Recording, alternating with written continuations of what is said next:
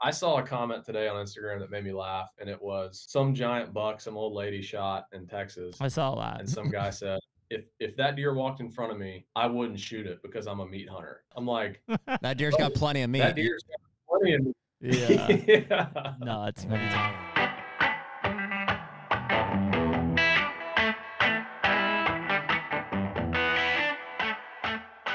The HUNTR Podcast is brought to you by Deer Grow.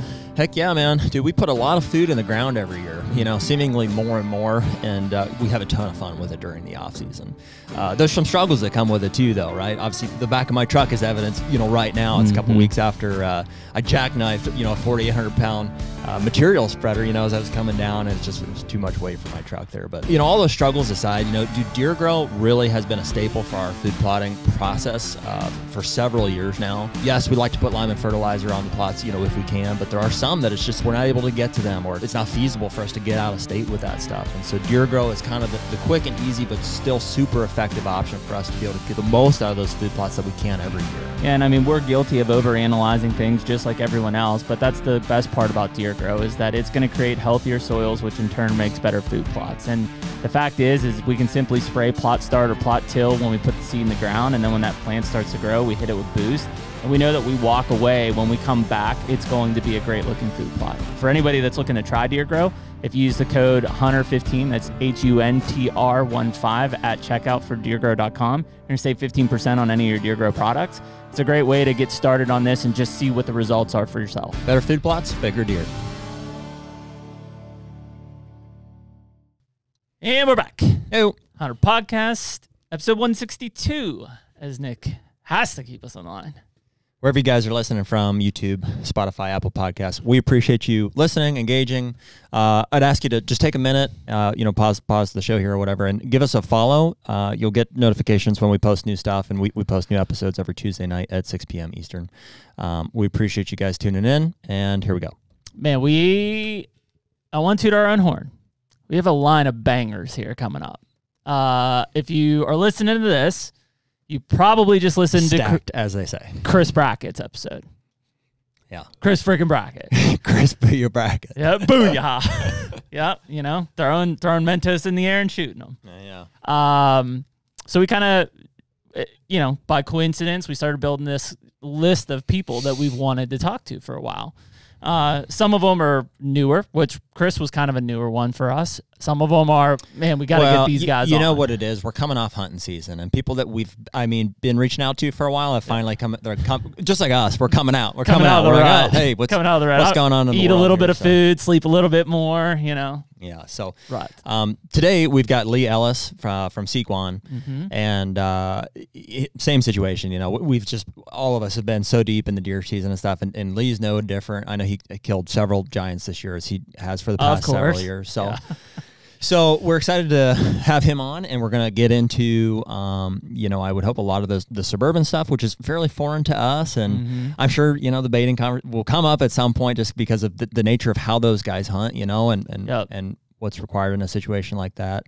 And excited to get some perspective from Lee on all the above, and kind of, you know, where they're going with Sequan. I mean, they've branched out quite a bit from the original, you know, just the Atlanta area to, you know, we're seeing them kill big deer in a lot of different states. So interested to hear about some of that. Well, and I mean, you know, we talk about the content of the hunting industry all the time. I mean, Sequan, THP, these guys are kind of the forefront of like what people are looking in a digital space. Yeah. And so, you know, as you kind of see what him and Drew are working on the Sequan side, like, you know, what does that look like? What has that journey really been like for them? Because a lot of people don't, especially from a hunting side, don't understand the behind the scenes of like, you know, how Lee and Drew got to even where they're at with the Sequan side. Yeah.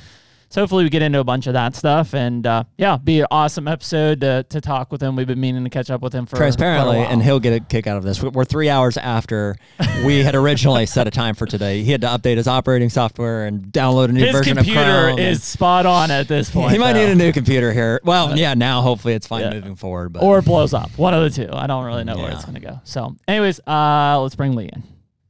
Awesome, man. Appreciate you coming on. I guess we're now this afternoon. How about that? We'll get everything figured out there. Yeah.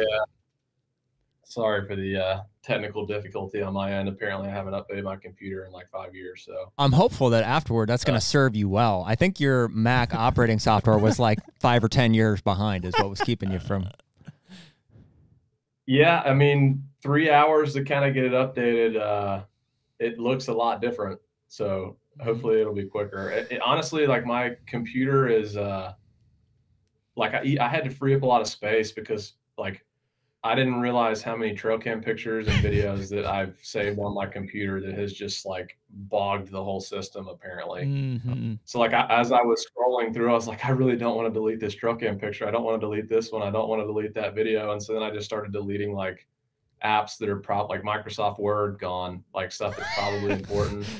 Do I need to write anything? No. Yeah. It says Google Suite, gone. Microsoft Office Suite, gone. Don't need it. iTunes gone. iTunes is out. So, well, I hope you didn't delete any. I hope you didn't delete any pictures. Those take up the least amount of space. Videos are tough on it, but yeah, I didn't delete any trail cam pictures or videos. Yeah. That was the last thing I was going to do. Microsoft Word, trail cam picture, delete. Yeah. I like my old computer and I'm talking about like from college. So I don't even know how 10 years ago, 12 years ago, however long that was.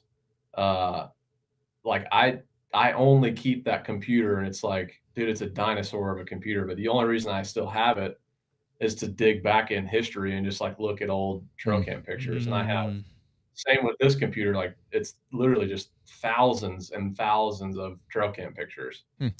Do you still, that's kind of a thing of the past for me. Like are you still running a bunch of regular cameras and you're saving pictures on your laptop?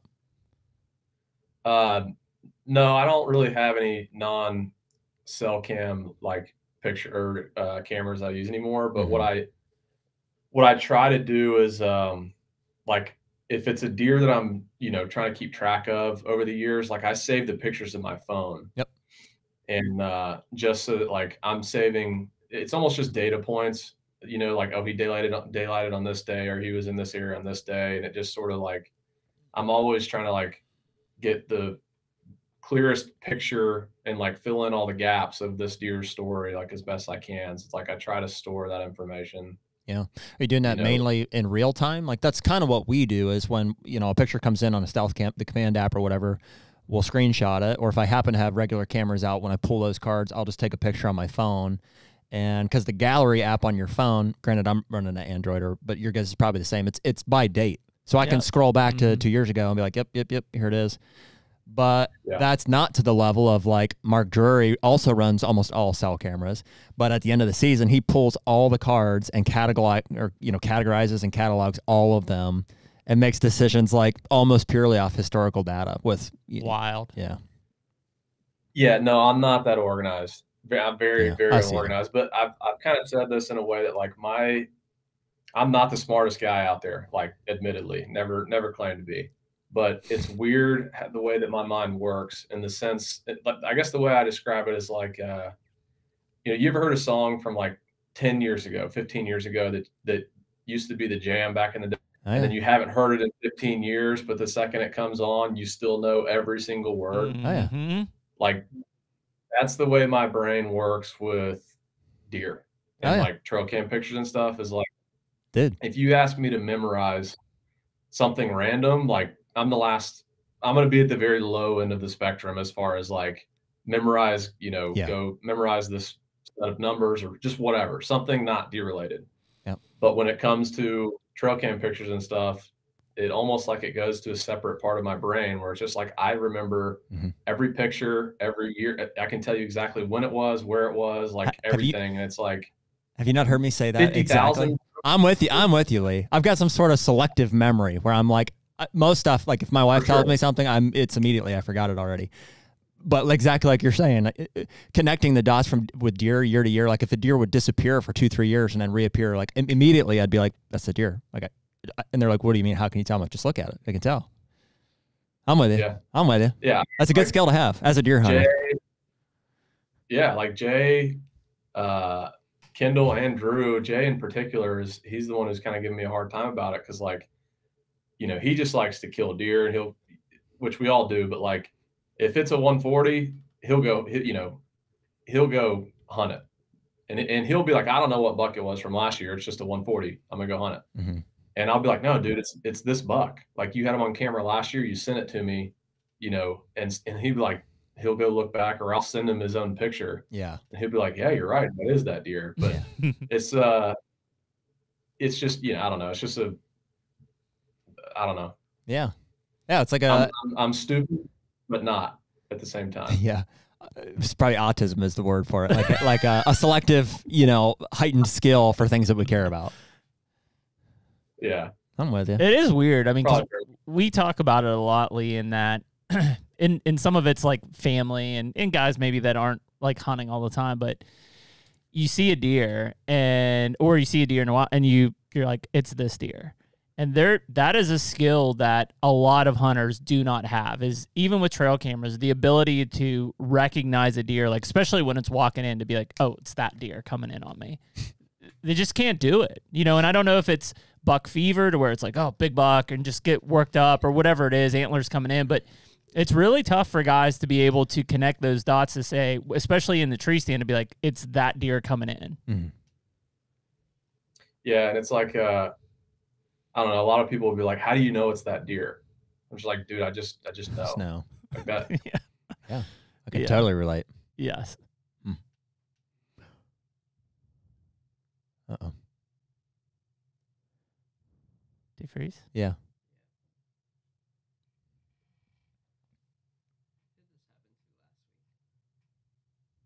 Chris? When calls were coming in, it would freeze them or something. To the same behaviors and stuff. Like, oh, I know this deer somewhere here. I don't know. I don't know.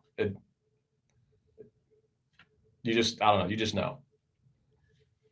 Yeah. Are you with us in real time now, Lee? You were frozen there for a minute. I'm with you now. All right. Yeah, he's good. Cool. Yeah. No, that's a cool skill. It's fun. I was there for a second. I don't know what that was about. But. Yeah, you did too. It's cool. The way this works is it'll record your side at the highest possible quality. So like we can we'll get fixed delays or stuff. But so Lee, you grew up hunting in what, Atlanta? I mean, that was, or Georgia. Like, I mean, that's where you're born and raised, kind of where you started this. Yeah, I'm in Atlanta, and my first introduction to like the outdoors was with my grandfather. My grandfather loved to fish, and whenever we'd go visit him, they're from my side of the family, or my dad's side of the family is from like super small town, South Carolina. And so, we'd go up there and visit my grandfather, and we'd always go fishing. That was like, I'm like 10, 11 years old. That's like my first kind of step into the outdoors a little bit. Mm-hmm. And so then I came back home and was like, fishing, and became completely obsessed with it. Still am. But, probably 14, 15 years old, like just through school, one of my friends obviously was Drew, and like his family had a little farm that they hunted, and Drew grew up in hunting family. I had another buddy, Connor. We actually just did a video this year, like going back to when I was 14. When I was 14, I'm getting into hunting. It kind of skipped a generation with my dad. Like my dad just, didn't really care for hunting and fishing.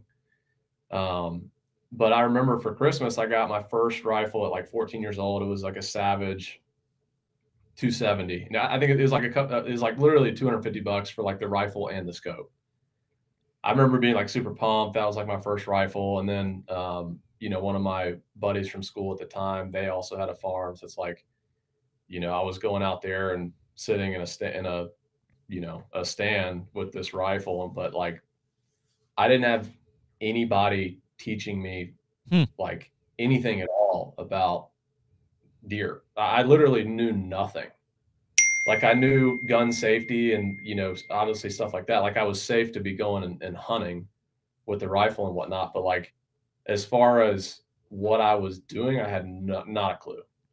No, I didn't even know what a rub was. Didn't know what a scrape was. Like, just totally blind going into it, which was, it's a good and bad thing. Cause like, you know, the journey for me is like, it's been a long process, making tons and tons of mistakes early on, and still do. But, you know, it was a good thing. And it, like, the mistakes and lessons I was learning were firsthand experiences. But on the other hand, like, the learning curve probably could have been cut significantly if I'd have had someone that was like kind of walking me through this stuff a little bit. Sure. Yeah.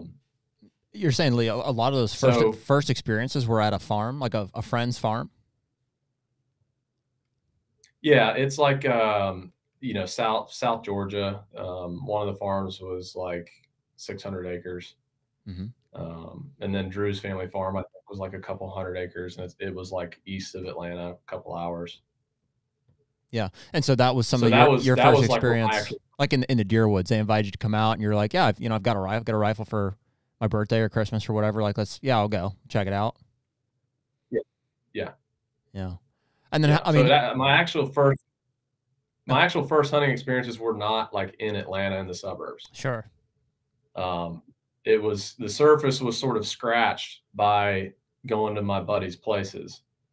And then once, you know, Drew and I became super tight and, you know, turned 16 where we could drive, and started noticing, like, you know, the deer sign around Atlanta, just seeing deer, like driving to school in the morning and stuff like that. It just kind of like opened our eyes to, hey, we could probably like hunt closer to home.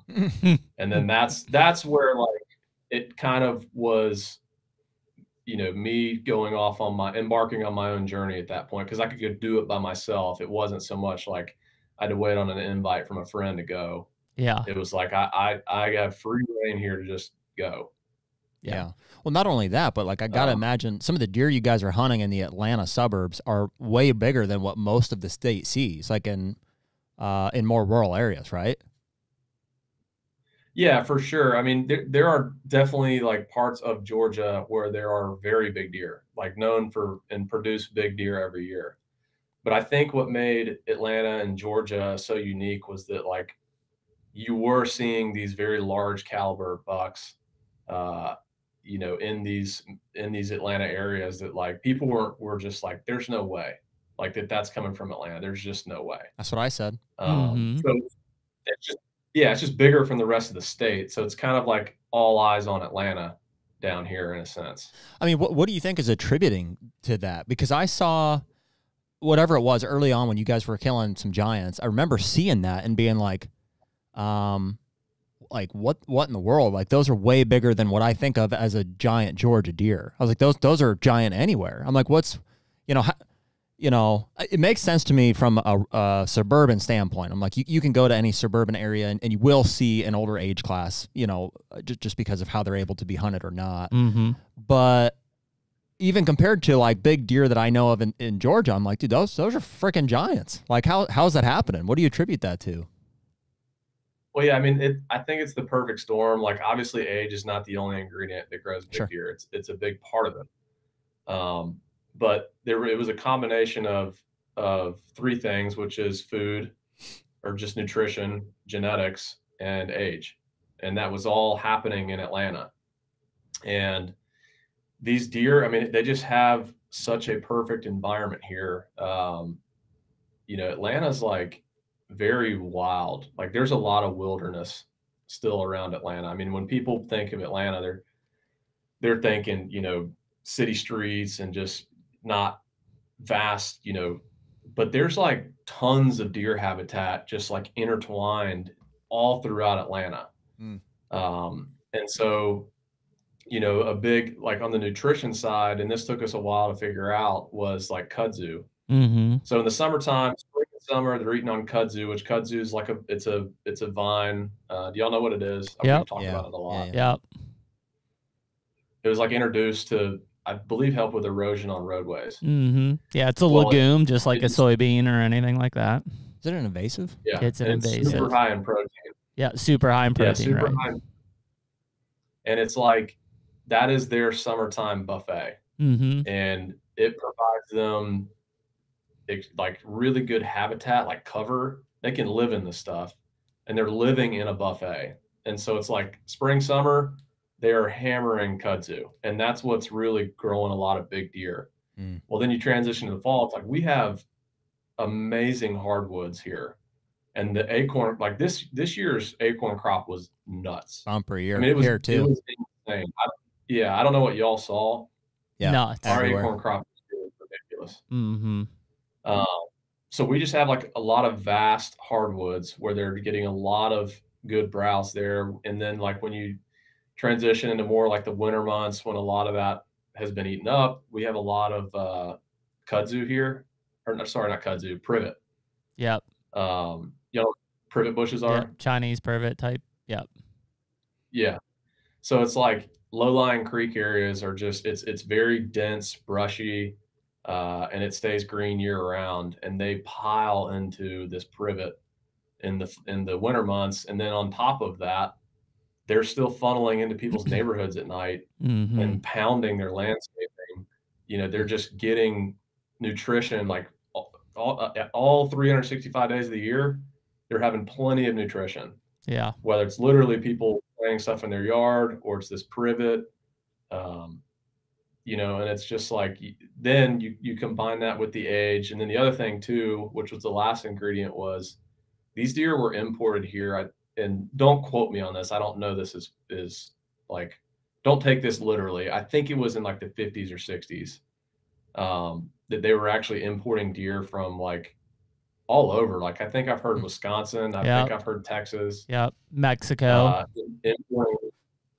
Importing them into these areas. And so, you know, you have these like non-native genetics in this area where they're getting tons of nutrition and they're getting the right age. And it's literally just like the perfect storm of, you know, ingredients to grow big deer. I think another big part of that too is when, and again, you got to obviously have the nutrition and stuff there with it. But if you think about, you know, a winter in Atlanta, right? I mean, they're not experiencing nearly as tough a winter as in Ohio or Wisconsin or Michigan deer or Kansas deer. It's pretty mild, yeah. So I mean, sure, there's limited food and things that. What is the climate like down? Like right now, how cold is it outside? I'm pretty thin-blooded, like. Well, yeah, but the thermostat's going to say the same thing. What is it, like 35 down there right now? 40? No, it's probably 50s and it's cold. Like, yeah. To me, that's cold. Oh, wow. It'll probably be like 65 or 70 this weekend. Yeah, I mean, the high today is 56. Yeah. And the lows, like this week, are upper 30s, low 40s. I mean, when it gets down like in the 20s at night, like that's cold. Yeah. Yeah. And so it's like if it snows here a half inch, quarter inch, pretty people serious. like see snowflakes. Yeah. All hell breaks loose in Atlanta. Just shut down.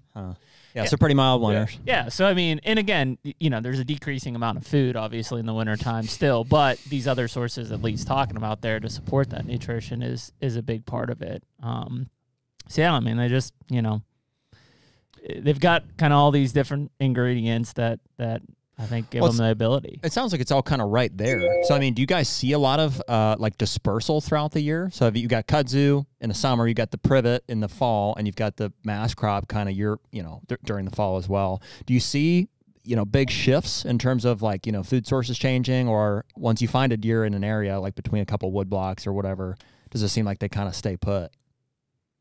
No, they make huge shifts. They do. Yeah, I mean, I've documented with obviously with a trail camera a deer moving, and this was in the rut in November. I guess this is just giving a more broad like look at how these deer travel. 7 miles in one night. Wow. From trail camera A to trail camera B. That's the most extreme example I've seen. That's wild. But it's extremely normal for these deer to shift their areas when certain food sources change. Moving 2-3 miles for them is nothing. Wow. There's a buck I'm hunting now that he's probably 7.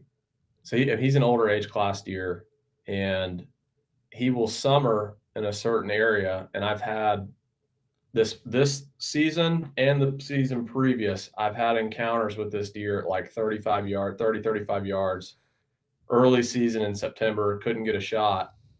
And then like shortly after the season opens, he will transition to 3 miles away.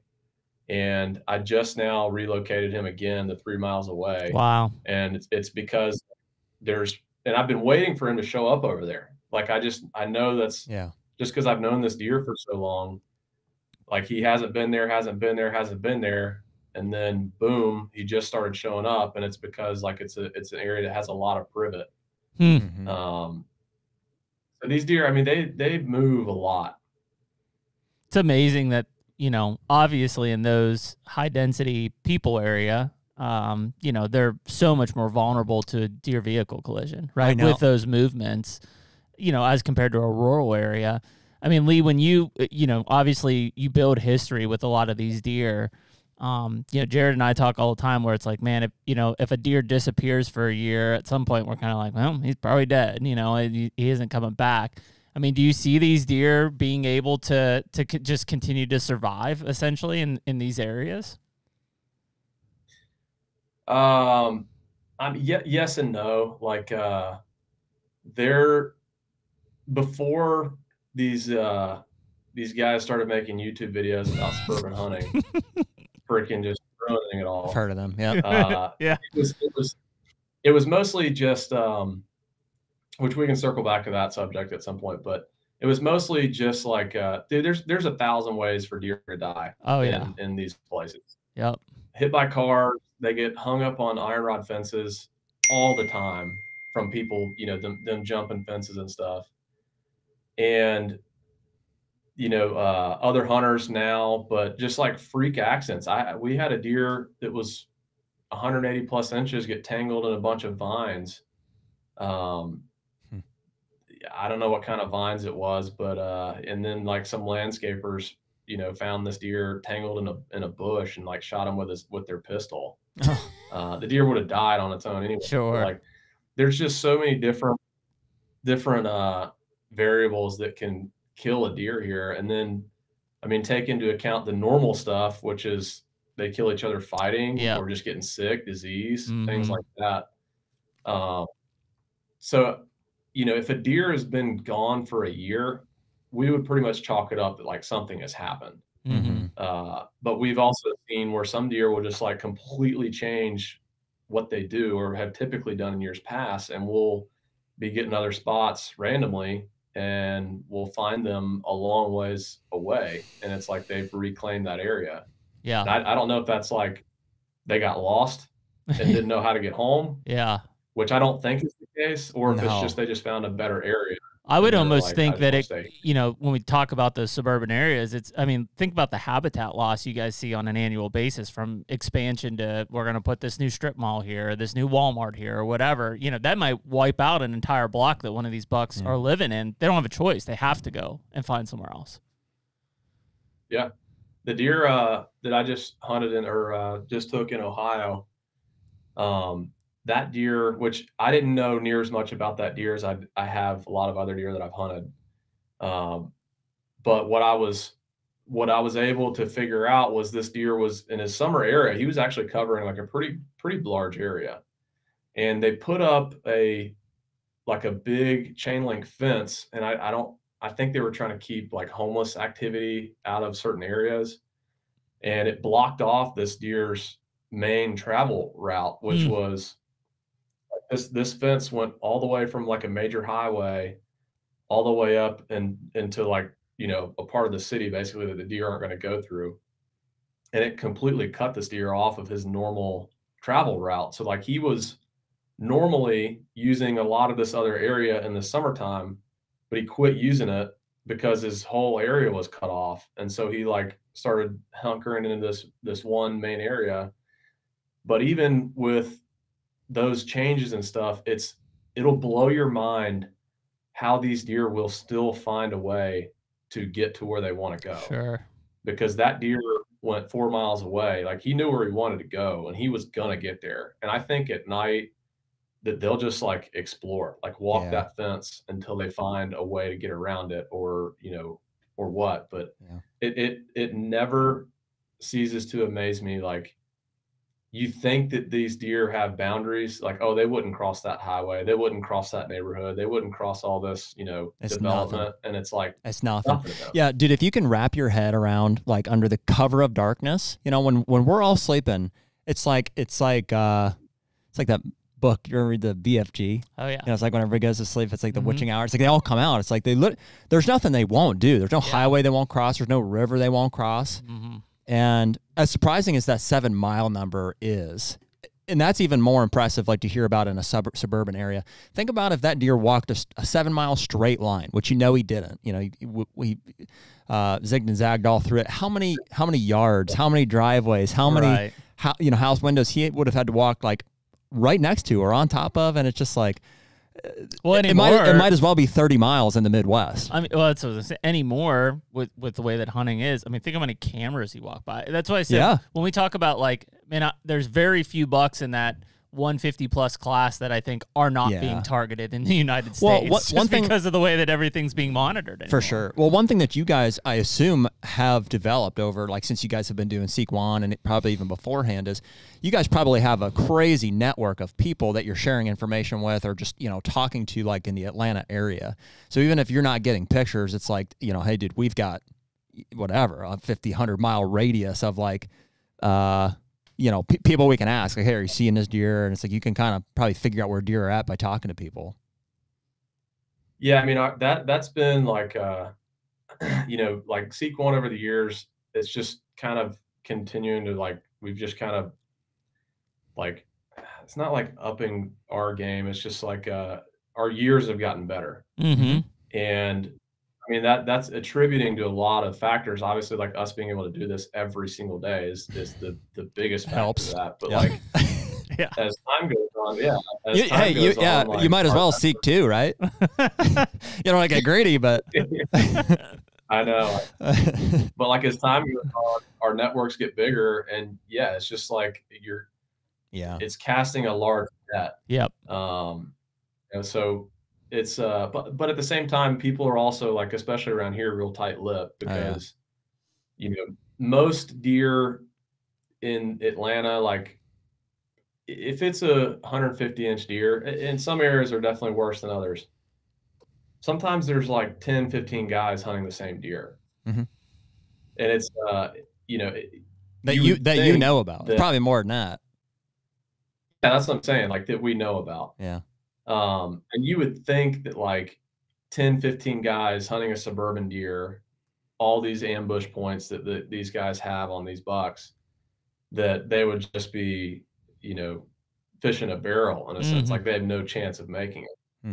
But that's, like, these deer are freaking smart. Yeah. I'll give you an example. There was one deer that, 2 different buddies of mine sent to me. I knew where the deer was. I chose to not hunt it because I was like, those guys are hunting it.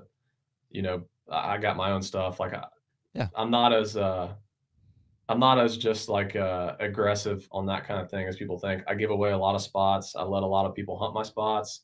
I've walked away from spots because I want someone else to take the deer that's in there. Like, it would mean more to them. Sure. I've done that plenty of times. And that was kind of a situation with this deer. Like, friend of friends were sending me pictures of this deer. They're like, hey, it was in this area. And it was like, I knew of a couple guys that were hunting it. And I was like, I'm not going to jump in the equation of that. Like, that's their deal. Like, let them pursue that deer. So this deer is in Atlanta, has a big drop tine on one side. And there's several guys that I'm just getting, secondhand information on that are hunting this deer. They all have, feed piles out, and they're all getting pictures of this deer. And you would think that with 3-4 guys in this deer's area with corn piles, like, that they would kill this deer. Deer never, came to any of their corn piles in daylight. None of those guys ever had a chance at that deer. And that deer just knew the deal. Like, he just knew the deal, And so that deer ended up getting killed in late November. And how he ended up getting killed was a guy got a place of permission over there. I think it was like 5 acres or something like that. He didn't put a camera up. He didn't put a corn pile out. He put nothing out. He went in, climbed up in a climber, and I think sat one time, saw the buck come through chasing a doe, sat a second time, and ended up killing that deer's second sit. And it's like, there's been other guys that have been hunting this deer for 2.5 months at this point, 2 months at this point. And it's like some guy stumbles in and, you know, ends up killing this deer. It was almost like he didn't hunt that much. I think he was pretty new into hunting. Like, I think it was his first deer with a bow. Jeez. And it was, you know, somewhat beginner's luck. But what had happened was, like, he didn't do the corn pile and the camera stuff. He just slipped in and left everything as natural as possible. That's it didn't trigger any radar senses to that deer, and he killed it. Yeah. Yeah. Well, so that's my point in saying that is, like, these deer are smart. Absolutely. Well, that's the double-edged sword, dude, of, like, you know, we want to be involved. Like, we want to be hands-on with the process. We want to go in and plant food plots. We want to, you know, be in there checking our cameras, hang on our stands. And it's like, you know, we think that all the work that we do in the preseason and throughout the season is like, we directly attribute that to, like, we hunted this deer and we killed him. Yep. And undoubtedly there's an element of preparation that pays off, you know, especially for consistency's sake. But you have to ask yourself, like, are we doing more harm than good? Because that's the story as old as time. It's like, you know, so-and-so borrowed their cousin's crossbow and they walked out there for the first time and killed the deer that nobody's even ever seen in daylight. I think I attribute that the most to the area's been unpressured. They didn't do any of the work. They weren't in there, you know, messing around or whatever. And the deer just felt comfortable there. So it almost makes you wonder, like, should I just do nothing? Should I do nothing and just bank on luck? I'm sure we've all seen it. I mean, there are definitely situations in years. Look at this potential Ohio record they just killed. Yeah, I mean, did nothing. This kid just killed a 235, 240, whatever, giant. We held it here, the biggest deer I've ever seen in my life. And he waltzed in there to a little 30-acre thicket that just pumped up in a climber, borrowed his buddy's crossbow or whatever, and there he came, second sit. He was sitting all day, and, like, I'm not discrediting it at all, but, like, that seems to be the recipe for killing the biggest deer in the world. Yeah. It's crazy. It's the total surprise element that you're throwing at that deer. Yeah. It's just something they've never seen before.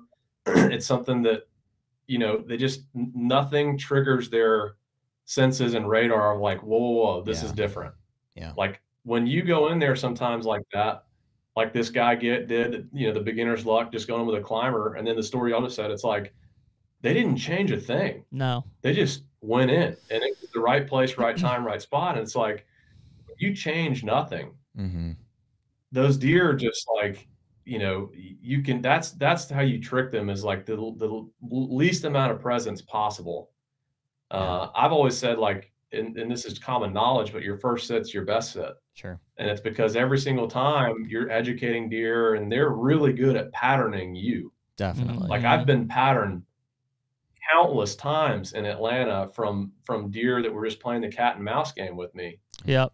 And I'm like, for the longest time, I want to sit there and be like, no, it's just dumb luck. Like, these deer are lucky. But they know after the repetitiveness. Yeah. Yeah. The repetitiveness, like, every time I'm not there, he'll show up, and every time I'm there, he's not there. It's like, there's something going on. Definitely. Yeah, they know. What are the odds of, like, watching a deer long enough on a consistent, you know, like a bait pile should be consistent. If he's coming to it and he's comfortable, you're not going in there, he's going to come, and you can watch remotely. He's like, he's there. On the third day, you go on and hunt it, he's not there. When that happens to you 5, 6, 10, 15 times over the years, you're like, the red flag is up. They know, like, he's smelling me and not coming in, or he's seeing me come in from somewhere, and you can pick up on it. I mean, I think we've all probably done it. You know, we talked about it before, but, like, first sits have been when I kill the majority of my mature bucks. You know, hang and hunt, first sit in an area. Like, I've scouted it, I know where I'm going, but, like, it's the first time in there for the season, and a surprising number. Like, for you especially, it's not been the case for me. I have to work a little harder for mine. It seems like usually if it doesn't happen on the first day, then I'm downhill pretty quick. I've probably killed more sitting a spot out, just knowing that eventually he's going to come in, than I have.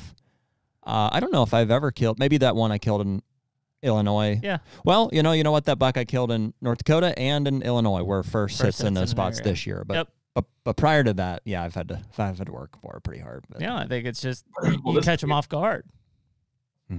Yeah, this deer that I've mentioned to y'all that, like, that I've been pretty obsessed with the last few years I had him at 3.5, 4.5 last year. He's 170. This year at 5.5, he's mid 170s. And, you know, he came into this spot, which he typically shows up end of October. He did the same thing, showed up end of October, and he's daylighting. And I go in, first sit, he comes in. Not a care in the world, just didn't end up giving us a shot. And so we keep sitting it, and it's like we're bumping a couple deer here and there. We're leaving a little more scent in there. And it's like I hunted that deer all of November. And, you know, end of October all the way through November, beginning of December, never had another chance at that deer. And what he was doing was I can only hunt that. Let me rephrase that. I cannot hunt this area if it's a west wind. And that deer will daylight the majority of the time on a west wind. Of course he does. Because he knows the coast is clear. Yeah. And it's like, you know, I cannot hunt west winds, but that is when he is daylighting is a west wind in this place. And it's like, if I'm not playing my winds extremely careful, I'm going to keep pressuring the area and just keep leaving that presence. And then all of a sudden, like, he's nocturnal, he's not showing up as much. And the last few weeks I've laid out of that, or a couple weeks I've laid out of that area heavily. And now he's back to daylighting again, mostly on west winds. But I've elected to, you know, let the deer try to get to 6.5 and almost kind of revisit, like regroup next year and be like, okay, I've got to go back to the drawing board of how to hunt this deer. I've only got one place to hunt it. Yeah. Dude, so I've got to maximize that little one. But that's so awesome to think about, you know, the fact that these bucks have the cognitive ability to, first of all, know what direction the wind is blowing. And like, I assume they have some perception of thermals and stuff too, like the ability to, how can I smell the best? It's like, they are smart. Like what you're saying, they will use, environmental factors to their advantage. They just have to survive. That's it. That's all they care about right now. Yeah. Especially right now as the rut tails down and stuff. They need to eat to build back up. They just need to survive at this point. Yeah. Yeah. I'm almost like this buck that I'm telling y'all about, like, you know, normally I get really stressed out about, you know, just the other pressure and like, you know, someone else is going to get him. But like I think I've reached a place in my hunting where I'm trying to not get so stressed out anymore. Like, let it ruin it for you. Yeah. I mean, it's just like not healthy. But also like I'm playing, you would think at this point, like we've got it figured out. We know how to hunt these deer. Like it's automatic. And it's like, no, it's not. We're still learning stuff every year, and we're still sitting there scratching our head every single year. Like, how do we even approach this situation? And so my point in saying that is like, I'm pretty confident the deer's going to make it. And I'm kind of at ease because like he is smart. And if he's behaving this way in my area, like he's probably doing the same where he's being hunted in these other places. So I think the deer's got a really good chance to make it. I'm just going to have to revisit how to hunt him next year if he does make it. Yeah. So how big I don't know if you do or not. Obviously, Jeremy and I talk a lot about corn piles, mainly in the state of Ohio. And really, we're talking about rural areas.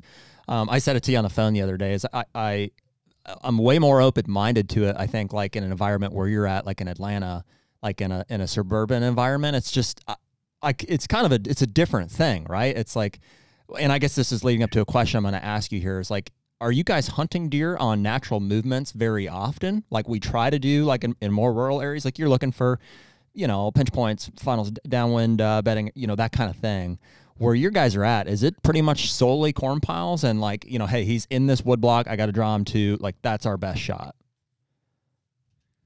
A couple points. One, I would always prefer to not hunt around bait for the reasons we just discussed, because they just know the deal. Yeah. Right. And I'm talking specifically about like an older, mature buck who's been around the block. I'm not talking about your 2-year-old, 3-year-old stuff. I hate being around corn piles. Like the deer that, you know, every time I'm going in or coming out, there's deer that are being held in that area. Right. And you're bumping them coming in, you're bumping them going out. And I'm like, it drives me nuts when I bump deer. Yep. It's like, if you're baiting, you're just congregating and holding deer in that place where you're going to be going in and out. You're going to be bumping and brushing those deer. I would always rather try to be away from it or not around it at all, or catching them coming to it. Like, I always would try to find the element of, give the element of surprise, in a sense, where it's like, they're not coming just straight corn pile where they are going to be, you know, like extremely on edge and stuff. But so that's one of it, is that like these deer are keen to corn piles. So I always have had more success trying to catch them off of it. But two, I don't like hunting over bait. Like, I don't like it. It's kind of a necessary evil around here. Because if you don't have corn out, someone else is. Sure. And, well, that's what I was going to ask you, Lee. It's like, if you don't have a corn pile, and even if you're not hunting it directly, like you're running cameras over it and stuff, will deer even come to those woodlots, or are you seeing them pretty much exclusively go from corn pile to corn pile? I mean, it depends. Like, it depends on the spot, because if you have a spot that's like a big enough acreage, you know, you can go get on the white oaks. You can go find some privet. You can go kind of get on their, or a scrape line, and kind of get on their natural movements. But a lot of times, like in some of the biggest deer I've killed have been on breadcrumbs of properties, like really small, tight places. And it's just because I've been able to squeeze in and hunt where nobody has been able to. Right. And like, you have to have something to draw those deer to that small nook and cranny area.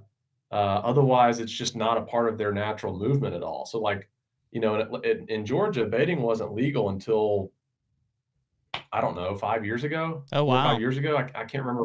Interesting. I can't remember when it was last year.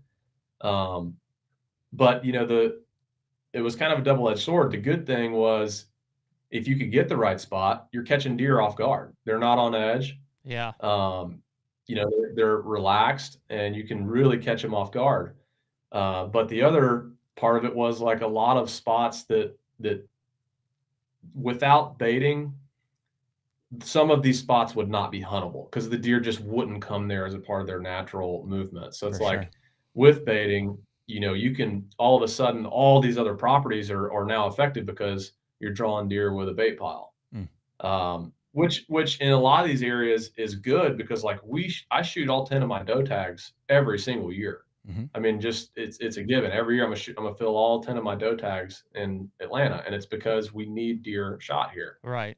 And all of those does are coming to feed. You know, and that's the most effective way to implement management and shoot deer, is to feed late season in the year. Yeah. But I mean, the gist of it is, like, I really don't like hunting around bait. Like, it kind of drives me crazy, but it's just a necessary evil. Sure. Well, yeah, I mean, I would think so. Like, I've not been to the Atlanta area. I'm not as, you know, familiar with like the property size. You know, where we get into, you know, kind of the weeds, frankly, on a conversation is like where small properties surround big properties that may or may not be well managed, is like, it takes a lot of the carrying capacity of what that bigger property should hold, and it distributes it to smaller properties that wouldn't otherwise have, you know, as much natural movement. And I don't love that situation. That's kind of my beef with, you know, how it's happening in Ohio and stuff right now. But I would imagine in the suburbs of Atlanta and probably lots of even the Columbus area of Ohio and stuff, it's just like, on average, the parcel size is probably just much smaller in general. Like, maybe have a couple bigger blocks here and there, city parks and stuff like that. But I feel differently about the baiting, you know, thing in that situation. It does seem more like I'm probably more okay with it. It's like, yeah, I guess that's, you know, that's how you have to do it. And you're going to pull them out of yards and stuff. Yeah. I mean, but on the other hand, like, imagine you're a guy in a suburban area and you have permission on 50 acres. Yeah. And it's holding deer. It's got all the right ingredients. And then all of a sudden, like, a guy next door on a quarter of an acre throws out a corn pile. And it's like, all of a sudden, the guy who had, you know, a terrible hunting spot is now, you know, got a great hunting spot. So it's, there's give and take to all of it, you know, like, but, you know, and I'm not ever going to sit here and say, like, I'm ever for or against it. I'm kind of like middle groundish. Yeah. Where like I understand, you know, the point, and Jared, you brought up a point like that I never even thought about, which I think you were talking to a lawmaker about. Yeah, Mike Rex had him on a couple weeks ago. Yeah, you were telling me that like if baiting was banned, that we would lose a lot of hunter participation. That's what Mike's saying. And in Ohio, I think that's more because it's always been like we've got an entire generation of guys who that's the only way they know how to hunt. And I do think that if you remove their number one tool that, allows their properties to be effective and, gives them, quick and easy success, then yeah, you're going to lose a percentage of hunters by removing that. I don't know. I guess it's one reason I'm interested in the dynamic there in Atlanta is I don't know, if at this point after 5 years they pulled it, if that would affect guys that are hunting there or if it would, I don't know. It's just an interesting conversation, I guess. Yeah, I never really thought about that until you brought it up. But, like I said, that's a very complex kind of question and issue. But I will say, like, my favorite hunts, and here's my point. Just because someone baits and shoots a deer over it, I'm the last person on earth that's going to be like, man, that's not hunting. Like, shame on you. This, that, and the other. Blah, absolutely. blah, blah.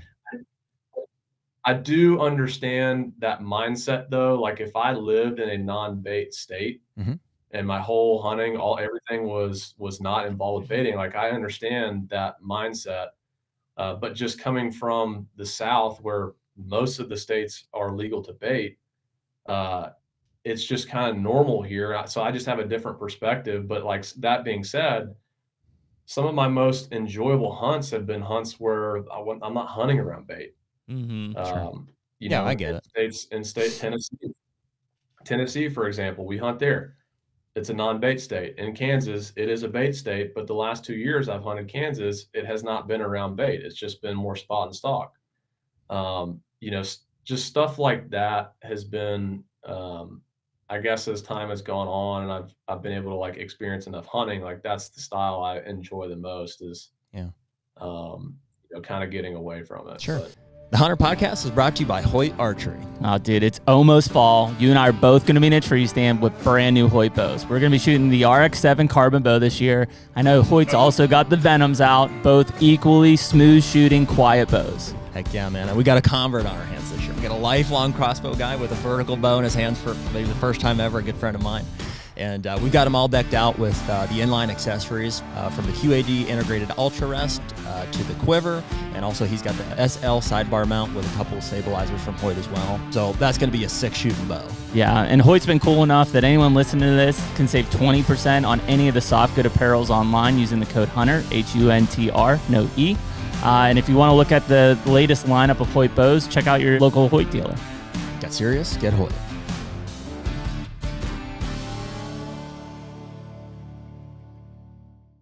I think one of the biggest things that you guys probably start to experience in these urban areas, especially as more and more people are hunting there, and let's say it is bait legal, is, number one, most people don't know how to hunt a bait pile, right? They just think they have a bait pile out, the deer are just going to come to it, right? The mature buck's still going to be cautious, still going to go downwind, do all the things that we talk about. Plus, the need or the feeling to constantly be replenishing that bait pile. The more times, again, we talked about it before. It's work. You're just constantly in and out, in and out, in and out. Like you're training those deer. So, even if you're not hunting a bait pile, let's say in the same block, Guy B over here he's screwing up that entire block by the way that he's either hunting it or how he's putting out corn. I mean, he's trained that buck that you're trying to kill to basically say, I'm not moving toward daylight. Like I know, like there's no way I'm going over by this corn pile. It's an interesting thing. So, like, I mean, and we're not going to stick on it here for too, because we talk about it a lot, but we like from an ethical standpoint, I could care less. I don't care if guys want to shoot stuff over bait, great. And admittedly, we have and will hunt over bait, and like we feel the same way. Like in Ohio, it's like, yeah, you kind of have to, if you don't beat them, join them. I shot 2 does the other day off a corn pile. I think it's a fantastic management tool. And I had to kind of laugh as I was doing that because I passed on the best buck I've ever passed on our farm. Walked in and stood at that corn pile for 40 minutes, big 4-year-old, broad daylight at like 4:30. And I was laughing to myself about, unlimited comments of guys that are like, "Oh, you can't kill a big buck off corn pile." I'm like, well, he's standing right there, so I don't know what to tell you. You know? Yeah, you can if you play it right. I mean, I'll say that I've got a unique experience because from Georgia, it was like we hunted not around bait, and then boom, all of a sudden we're hunting around bait, and it's like we had to figure out how to do that because, you know, some of the biggest deer behind me right now, I killed before baiting was legal in Georgia. So they were not coming to corn piles or nothing like that at all.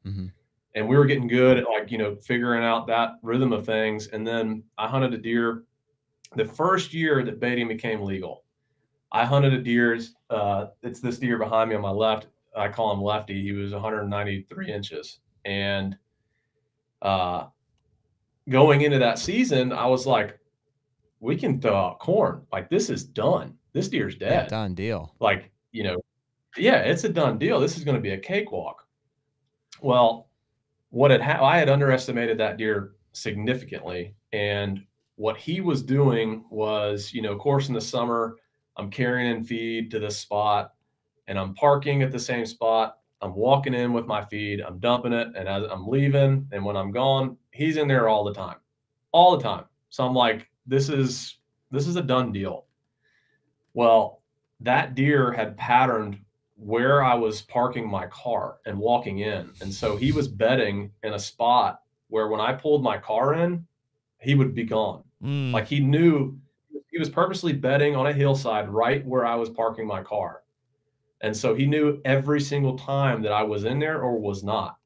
And I hunted that deer the entire year. I mean, September, October, November, December, and 50 something sits, never had an opportunity at that deer. And every single time that I was not in there, it seemed like he was in there daylight, just, you know, just like mocking me in a sense, you know, coming right to the corn. But every time I go in there, he's nowhere to be seen. And so what I had figured out was I parked my car one morning and it's like I opened the door and before I even got out, I heard deer blowing. And I'm like, you know, it's not like I'm right on top of these deer and where I'm going to hunt. Like, I'm a ways off of it. But I was just like, I realized, man, when I'm parking my car here, I'm blowing deer out. And I was like, he has to know that. And so what I did was I basically accessed the property from the complete opposite side, sat one time and killed that deer. And it was because I threw him that curveball. He was patterning me. And I almost, when it clicked in my head, I was like, I can use that against him now. And so with me not being there, he was like, coast is clear. This guy's not here. Let's go. And so he came in and I killed that deer over bait. That was the first buck I ever killed over bait. But it was like, I almost had to sit there and relearn how to hunt over bait. There's so many different sort of like do's and don'ts of it all. Yeah. You know, one of them is like, I was hunting with a buddy of mine in Birmingham. And this is a couple years after we've, you know, kind of learned how to hunt around bait. And he's like flinging his corn pile out and he's just flinging it. And like kernels of corn are hitting the tree that he's going to be climbing up in. And in my head, I'm like, dude, that's a no-no. Like, feed as far away from your stand as possible. You want to have those deer like away from you. Like, there is a buffer there, like in a bubble, like keep those deer out of your bubble. And I was like, try to feed, you know, I told him, I was like, dude, try to feed like 40 yards away. Like, you'll give way less pressure on those deer that are coming in. If you're even that 20 yard further back off is going to make a huge difference. But yeah, I don't mean to get too caught up on that. No, it's okay. We find ourselves in that rut all the time. But well, dude, so, you know, we're obviously familiar with like the channel and we've kind of like loosely watched you guys grow and like, it's awesome to see what you're doing. Was cool to get some perspective on that. Started on some surrounding farms in the area, but then you guys brought it kind of back in. You and Drew started doing Seek One. Was it Seek One from the get-go? And that was like YouTube videos in the Atlanta area? Is kind of how it all started? I'm trying to remember. I mean, we started with, so we started, you know, hunting deer in Atlanta and started killing some big deer and that were just notable and people were kind of paying attention to it. And there was one deer in particular that was just like ridiculous. And Drew the previous year had hunted a 200-inch deer and hunted it like just the whole season, like religiously. And the deer ended up getting killed like last bit of the season by someone else. And so he was like almost burnt out in a sense. Like, so the following season, I had this story evolving with this deer we called Charlie. And so Drew was like, I'm hanging up the bow. I'm pretty much just going to film you. Like, he just wanted to, you know, kind of, I guess he was interested in the filming side. And we were kind of like, man, these stories we have are kind of crazy. It'd be cool to just like film it one time. And so we ended up filming that deer and we did a trailer for it. And then a buddy of ours who was tight with Mossy Oak, I guess, pitched the idea of us doing like a Facebook series for Mossy Oak. And I think we just called it Suburban Bowhunter. It wasn't even called Seek One. And so it's like a Suburban Bowhunter series that was on Mossy Oak's Facebook. And then when we, you know, kind of started our own, like, hey, this is like I guess we need a name. It was kind of in the middle of that process that we came up with the name Seek One. And it was a double meaning of like our faith being important to us. And then telling the story of seeking one deer. So seeking one deer, seeking one God. And that was like a double meaning to it all. It's a great name. When was that, Lee? Like a year approximately? Let me see. So I've got some plaques on the wall. Hold on. Because you remember it was like, I don't know, it was one of the ATA shows. I think we were with Duncan over at the Muddy booth. And I think that was the first time, like, whether it was Lee or Drew, was carrying a buck around and like, hey, you need to talk to these guys. Like, they're killing these bucks in like suburban South. And I was like, what? Vaguely. I think that was like 2015. Yep, that sounds right. It was about that time. Yep. That would sound right, because that's about the time we started working with those guys. Are you comfortable saying, who was the guy at Mossy Oak that got you guys plugged in there? Matt Hahn. I don't know, Matt, do you? He's like a land guy. I don't even really know how he knew all those guys, but he's just been in the industry for a while, and we were buddies with him. Probably just saw some of your stuff on YouTube and was like, dude, we gotta be on this. Yeah. Well, it's kind of funny, and this is like a cool story. So y'all mentioned ATA. We went to ATA the year we were carrying those. I remember the deer heads in there. Yeah. And we went into it, and I guess we've been doing it for a couple years. Maybe we'd been filming for a couple years, maybe 3 years or something like that. You know, had gotten almost no traction at all. It wasn't like we started doing it and immediately took off. It was probably 3 or 4 years. Wow. Just kind of just living in the trenches. And we got to a point where, you know, we had an account, and I think we had like $150 left in the account. Maybe it was like $200 left in the account. Oh, a bank account. We went to ATA. Yeah. Oh yeah. You guys were serious. We were like ATA, Taco Bell. Hey, I'm not really sure what we're going to do. Jeremy, we should get one of those, a bank account. You ever think of that? So we went to ATA, and I think after like, you know, we drove up there or whatever. I think we had like $200 left in the account. We were like, hey, we've got to line up some paying sponsors. Like the jump from product to actually like collecting dollars is a huge jump. I mean, the wall there that barrier is really tough to break. Yep. And so I remember going into it, I was like, Drew, if we don't line up some sponsor dollars, we're just done. Like, we're just going to have to be done with this thing, because we can't keep sinking our time and money into this. Yeah. And just, you know, like, this has to stop at some point. We've got to say yes or no. And it's going to be no if we can't line up any dollars, because we just can't be giving money into this thing anymore. So Drew at that time, he was working for a home builder. I was selling life insurance in Atlanta, and I've had a bunch of weird jobs over the years, but we go to this ATA meeting, and we were like, all right, we've got to line up some dollars or this is done. At the end of ATA, was like, no, it was nobody was interested. So we literally, Drew and I were like, all right, well, we got $200. Let's go have a really nice ass dinner. And so that's what we did. Like we went and blew the $200 on like a steakhouse or something. I don't remember what it was. Had a few adult beverages and just like basically called it done. Yeah. Hey, we had a good run. Wow. Yeah. I mean, it was like, this has been a good run, you know? It was fun and let's just keep on moving on. So at that point, we were literally done. And we came back, and ATA is what? It's in January. Is that right? Yeah. Yeah. So we came back, and it's like, you know, January, February, and I looked at our YouTube page, which Drew had made the Seek One page, and we had been making videos for Mossy Oak, but he just put the videos on YouTube almost as just like just storing them there. Sure. And you know, we've been trying to grow our Instagram the whole time. And I think we had like a few thousand followers on Instagram. And we had like really spent the last several years trying to grow our Instagram. Well, our YouTube channel had like 10,000 subscribers from just putting the hunting videos up. And it was like, no thumbnails, no titles. No corn piles. Nothing. Talk about your beginner's luck. You're like, hey, it's just the one spot we never thought about.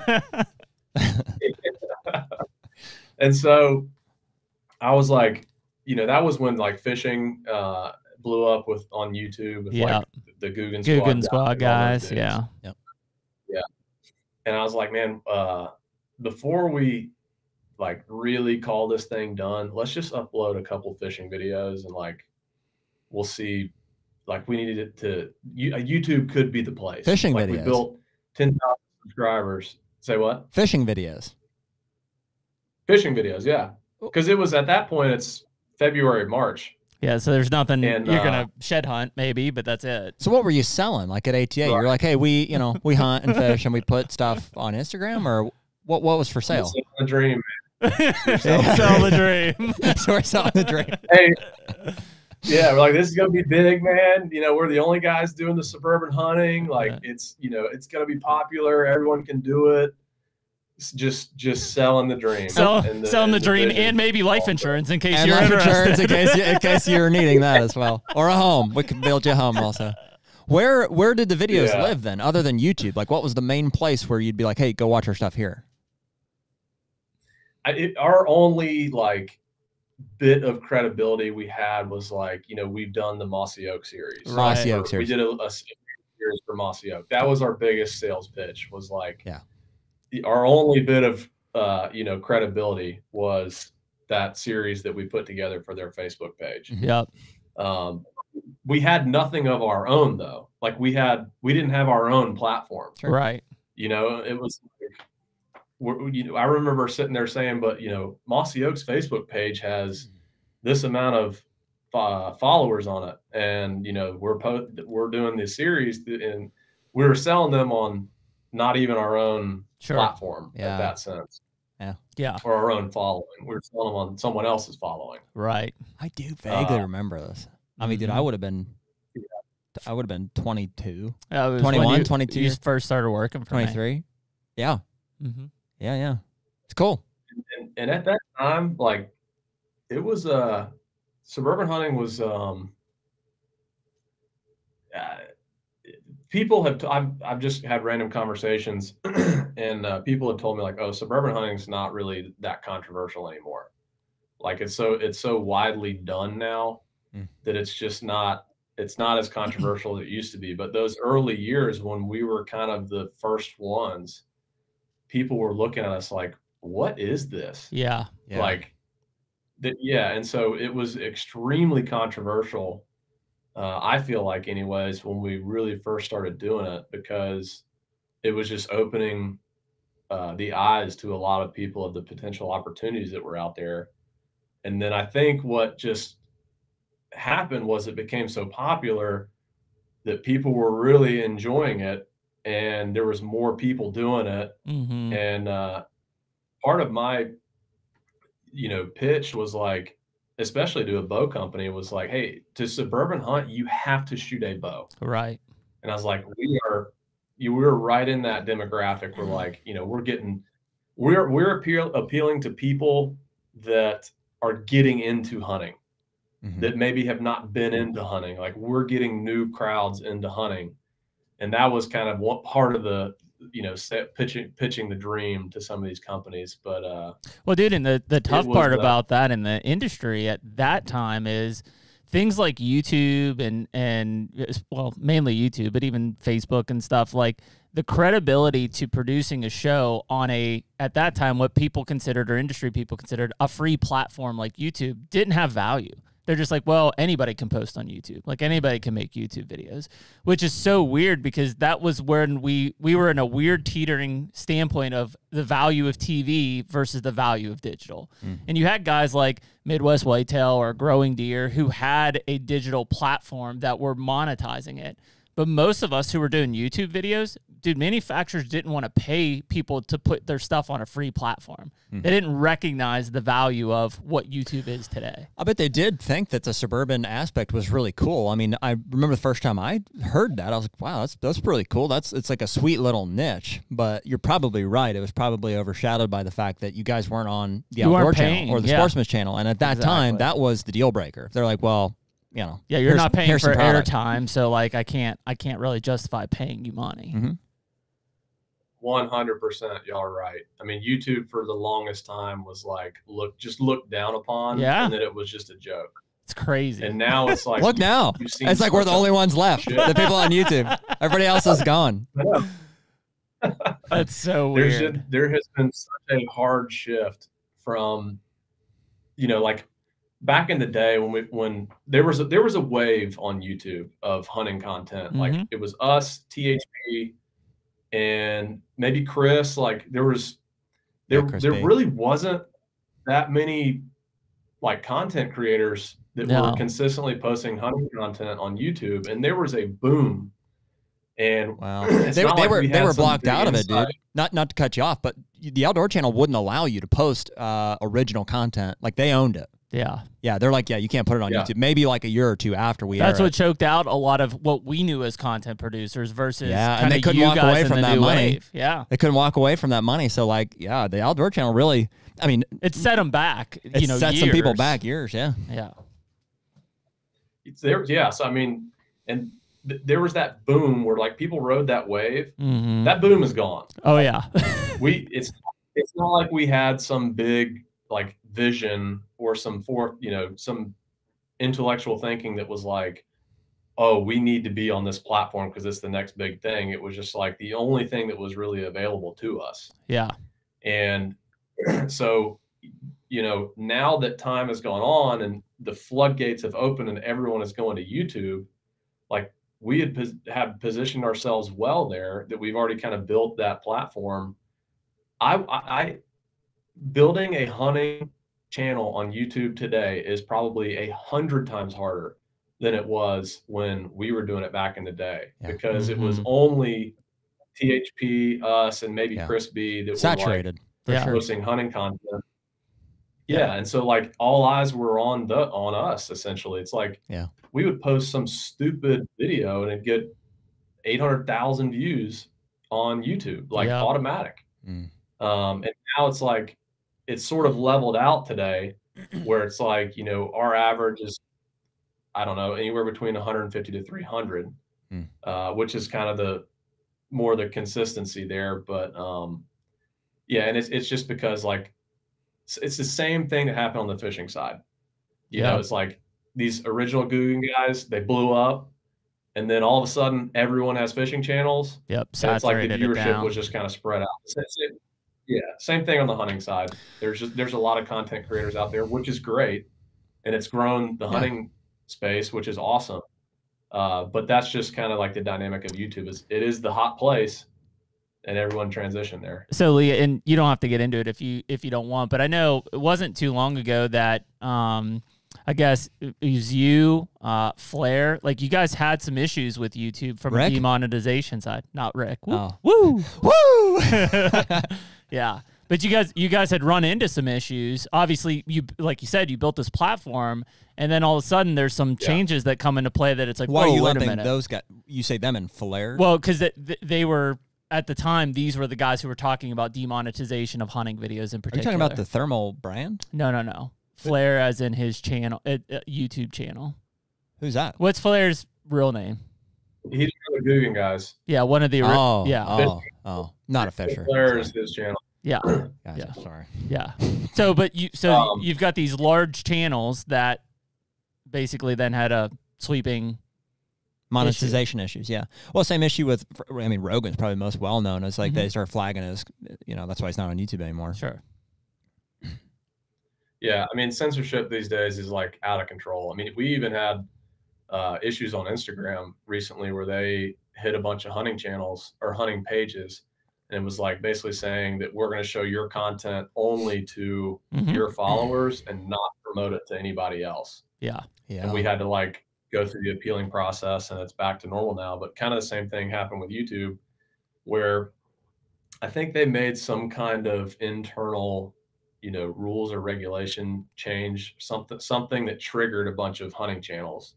Well, they included, what they did was they included hunting as, it was like a part of their sensitive content list. And so everything that was getting promoted that was tagged or described hunting in some way was getting flagged automatically. You remember that? Mm-hmm.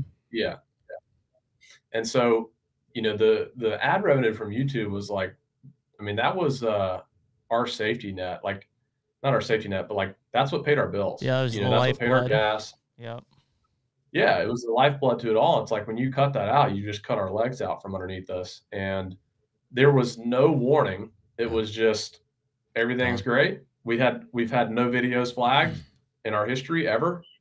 All of a sudden, boom, one day the whole thing's gone. And we kind of caused enough of an uproar where YouTube basically said it was like not intentional. And then they eventually did give everyone's monetization back. And they said that like the outdoor sector is a huge portion of YouTube, and they make a lot of money, obviously, from us being there. And they're like, we want hunters here. We want fishermen here. And they were like, this was kind of an error. But what they've done since is like, if you don't play by their rules, they'll just flag the video and you'll get no ad revenue from that video. So like, there's a lot of boxes you have to check. And so like, if we actually kill a deer, we have to check a certain like mild violence box, and it still keeps us eligible for ads. But if we don't click that box, the whole video will be demonetized. Wow. So if we do a hunting video where we don't kill something, we don't have to click that box. We can just leave it, normal, and we don't have any issues. But like, if you're not checking that one little box, it's a big time issue. They're just wanting you to play by the rules, and it's a very finicky thing. And I feel like it's reached a more stable place. But again, it's like you have to be checking these boxes, or else, they'll just take the whole thing. We've walked or found a safe place here where YouTube, Instagram, TikTok, they don't think we can actually kill deer. They just think we talk about it. We just talk about it. So yeah, all we do is post clips of us talking about it, and we've never had any. I mean, TikTok is by far probably the most sensitive from a censorship. You post anything, even a video of a deer, and it's flagged. Yeah, they're done. It's done. I quit posting on TikTok because I kept just, everything was just getting flagged. Yep, and I was just like, I don't want to do this. It's crazy. But, yeah.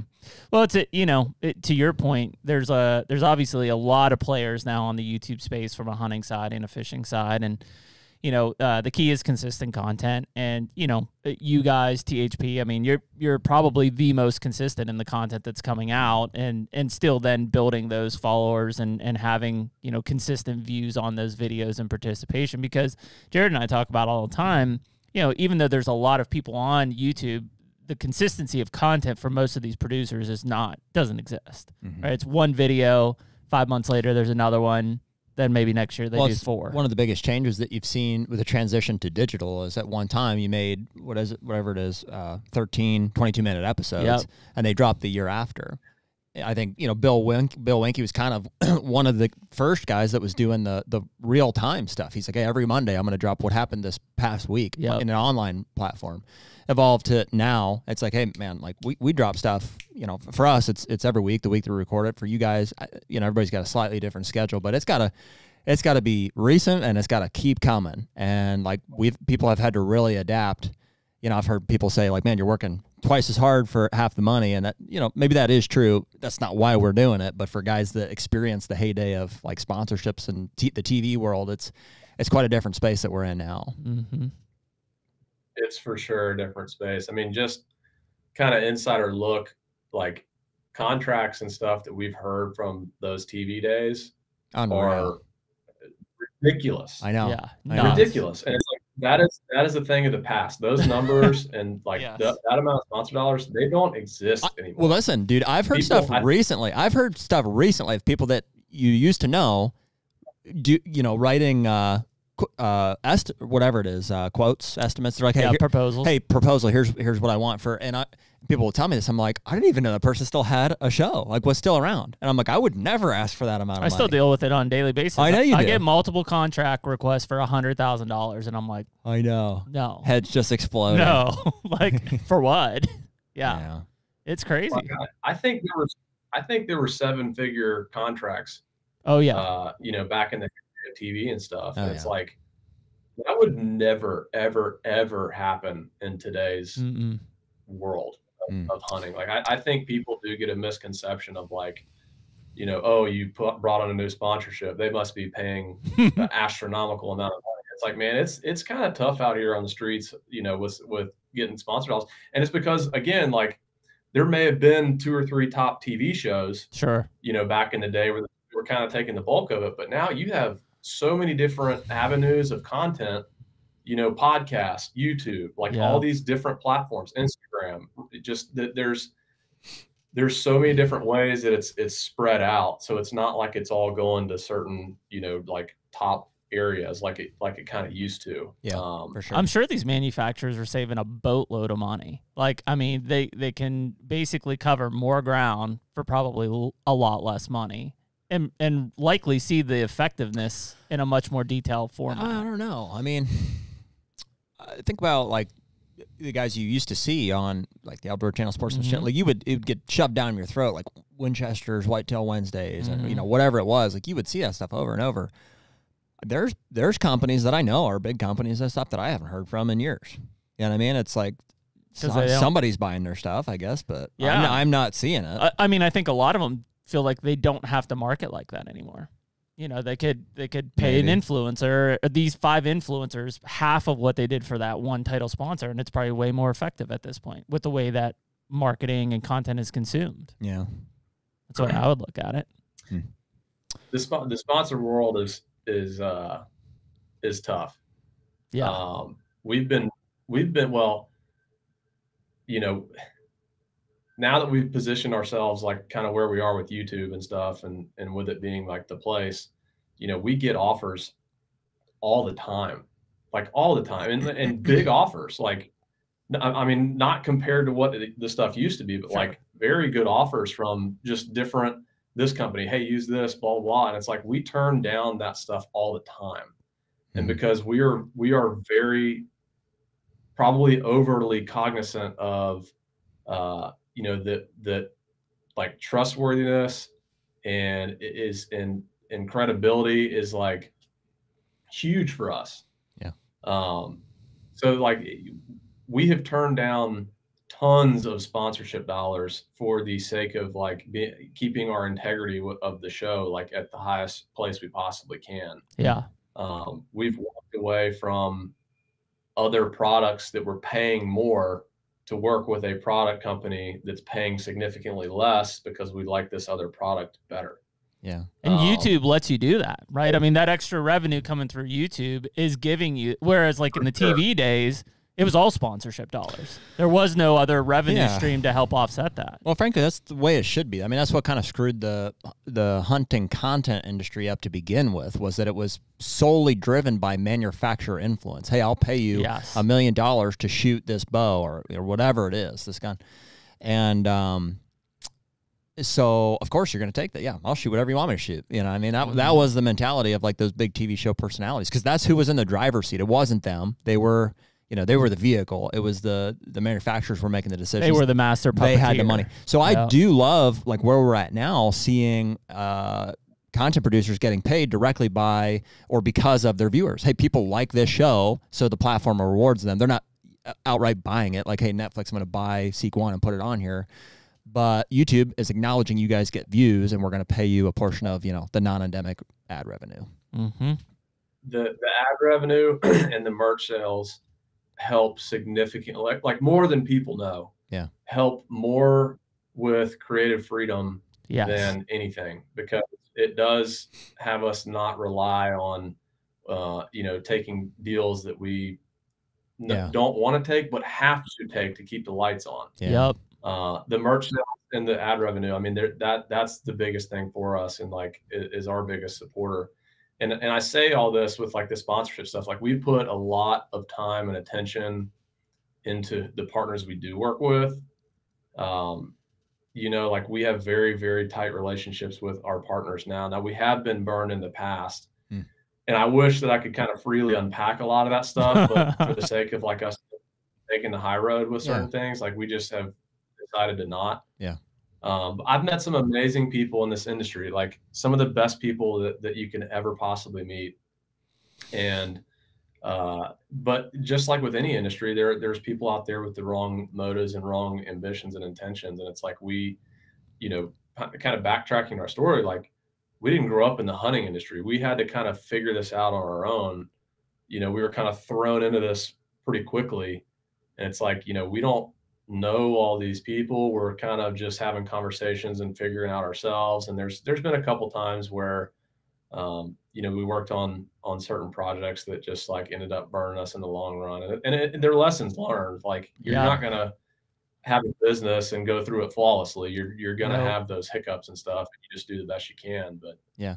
Well, it really is people based too. I mean, if you have a bad experience with somebody at a company, it's more than likely it's not, I mean, I'm sure it does happen, but it's not a bad company necessarily. It's just, so-and-so was a jerk, right? Yeah. Or whatever. So it's, there's no point in dragging somebody through the mud it happens. It's situational. No. We're the same way too. Well, and dude, to respond to your, like, you guys were thrown in it. There is no, I mean, there are, literally children whose parent, like Eva Shockey, grew up in the hunting industry, right? Yeah. Or Mason Waddell. Like, there are people who it's like, that's maybe all they know, but for a lot of us, it's like, and nobody, it has that intimate of a knowledge. I mean, Jeremy's been working in the outdoor industry as long as anybody, and every day we're meeting new people. And we're like, hey, dude, Lee from Seek One is like, this is a new thing for us, like a new relationship. And frankly, this podcast has been so valuable. Like, it's allowed us to expand our network and meet people across the industry that we never would have talked to otherwise, just purely out of, wouldn't have given us the time of day, right? Or it's just, and so it's fun. It's fun to be able to leverage this platform to be able to have conversations with people we find interesting and we want to talk to, and we'll use that. I'll say, hey, dude, we got a platform. We'll put you on there. I want to talk to you. I'm curious to hear people's stories, and it's been fun. To me, that is the beauty of social media is, I've met, like I said, some of the just most amazing people you could possibly ever meet. Some of the just best people out there, and it's been through social media. It's unfortunate that there is such a dark world of social media, but there are a lot of really awesome things. Yeah. Just being able to connect with people and get to, meet new friends and make new buddies and stuff that have all come from social media. One of my friends who I'm extremely close with posted a TikTok video like 5 years ago. One of my buddies saw it and sent him a DM and was like, hey, that's a big deer. And they connected that way. As time goes on, I connected with, this guy that posted the TikTok. His name's Jason. Okay. And it's like, we've become extremely good buddies because the dude posted a TikTok. Yep. It's like we were able to connect that way. And it's like, we've got this amazing friendship. And so it's, that part to me is like the really cool side of it. It is really cool. Dude, that the big buck I was talking about earlier, CJ Alexander is the kid that shot him. He's wherever he ends up falling, after the scoring panel and stuff like that, it's a giant deer. It's like one of the top Ohio deer. And we were in Kansas, Jeremy and I and our dads, like just gawking over this deer, looking at picture, we saw a picture on Facebook. We're like, holy cow, it's a freaking giant. And then like half an hour later, Jeremy and I are driving to the gas station and we're going to pick up beer and stuff. And the kid writes me on Facebook, like personal message. He's like, hey dude, big fan of the podcast. Just wanted to show you this giant deer I shot. I'm like, dude, you're not gonna believe who just read we it. Know. We've been looking at it for 2 days. And then I give my phone number. We end up talking, and then he drives out here, a week later or whatever. And it is cool, to see you know, you always hear about like, oh, social media can make great connections and stuff, but most of what we see, you know, 80% of it is the dark stuff. You see the comments of just like, oh, trolls and this and that, but it is cool to see a real life example of, you know, friendships or connections being built. So, that way. Lee, I mean, as you and Drew are, you know, kind of, you know, whatever, into your 7th, 8th, 9th year here on the Seek One side, I mean, what are you guys seeing from like an actual hunting standpoint in these different suburban areas that you're going to? Is it like, man, cat's out of the bag now? Like things are thick. Can I expand on your question too? Is like, we've seen recently you guys are branching out. You're hunting, you know, lots of states Kansas, now. Ohio. Yeah. So what's the, you know, in tandem to Jeremy's question, what's happening there in the Atlanta area, but what's the future for, you know, you guys hunting out of state and stuff like that looking like? Yeah. I mean, suburban hunting, I kind of made the joke earlier that we, you know, the cat's out of the bag. You pulled the Chris B of Kansas, basically. Yeah. Everybody knows. Yeah. And, you know, this is kind of a touchy topic. And like my stance on it is like, yeah, we've increased the pressure. Like there's more people hunting these bucks, and that's kind of come back to bite us from the sense of like, we're chasing a deer, there's more pressure, there's other guys on it. But like, to me, the bigger mission at hand, and like what has always been more important to me, was like, I was a kid from the city. Yeah. And I should not be in love with hunting. Like, I just shouldn't be. And what is more important to me, as opposed to having 1 or 2 extra guys hunting a buck that I'm hunting, is that there are other guys out there hunting now because they went and knocked on a door, or they knew Miss Betty or their aunt had 5 acres. And it's like, to me, that's more important, is having more people finding this passion. Because like, dude, the hunting, I cannot imagine my life without it. Yeah. Like, I truly mean that. I would be lost. Yeah. Like, I just don't know what I would say it all the time, dude. I said, if you're not bow hunting, what are you doing? Yeah. Right. And so like, I want to pass that on to the next kid that's 15 years old, 16 years old, doesn't have a farm that he grew up in. And maybe like, dude, I didn't choose to be born in Atlanta. You know, just like a bunch of my buddies that hunt different ways, like they were born in a rural area, they hunt the way they hunt. I could have easily been born in their shoes and could have been hunting big woods, and that's what I would have been doing. I didn't choose to be born in Atlanta. I just happened to be born here. And so like, I want to give that other opportunity, or open the eyes to those other kids out there that, like, you know, use your resources, use your networking. Like, you can find a way to hunt and make it your own. And it's like, if it means a fraction of what it's meant to me, that what it means to them, like, to me, that's the bigger sort of mission at hand. And yeah, like, we have increased the pressure significantly in suburban areas because it's a popular thing now. But to me, there's just like a more important, you know, sort of role in hand, I guess. But we've had to evolve. Drew is the last 2 years has struggled on the whitetail side. And he's every day calling me like, man, I went door knocking today. And every single house I went and door knocked, you know, they already got someone, or they've been asked 10 times. And so he's been, you know, kind of struggling to find some deer to get on. He's finally found a couple bucks to hunt, but we just had to adapt to like, okay, this area's got pressure. Let's go find some other, you know, slide into some other areas that may have less pressure, that aren't as obvious on a map.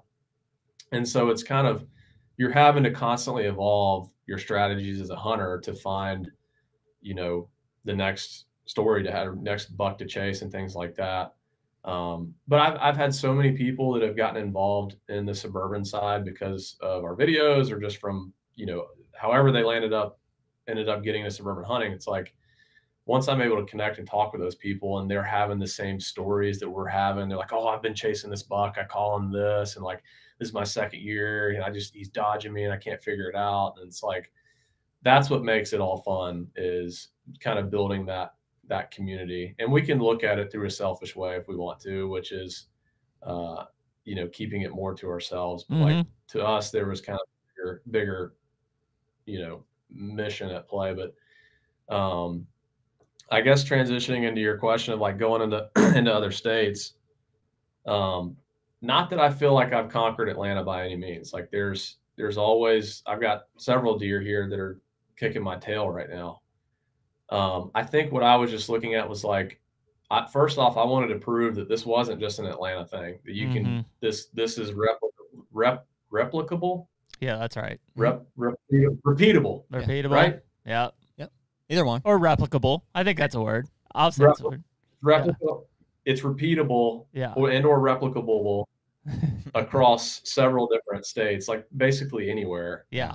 And so that was part of it was, well, I want to go to Kentucky. I want to go to Ohio. I want to go to, Tennessee and Alabama and Michigan and all these other states, Oklahoma, and prove that you can do this in other places. That was part of it. I would probably say the bigger part of it, though, was like, I'm always looking for the next challenge. Like, that's what kind of always drives me, or drives my obsession, is like the next challenge. And to me, the next challenge was do it in a different state, do it in a different city. And, expanding outside of that, that's why I've gone to Kansas was like, I want to prove myself in the most extreme, vast, open country, rural places, the total opposite of what we do on the suburban side. Like, that's the next challenge for me. That's what's kind of driven me to go out to Kansas. And Kansas is my favorite thing on planet Earth to go do, is to hunt out there. And I've had good luck there the last couple of years. And it's like, I'm looking at, this is a weird year for me, because I've like kind of pushed the suburban game like to the extreme, like as far as it can be pushed.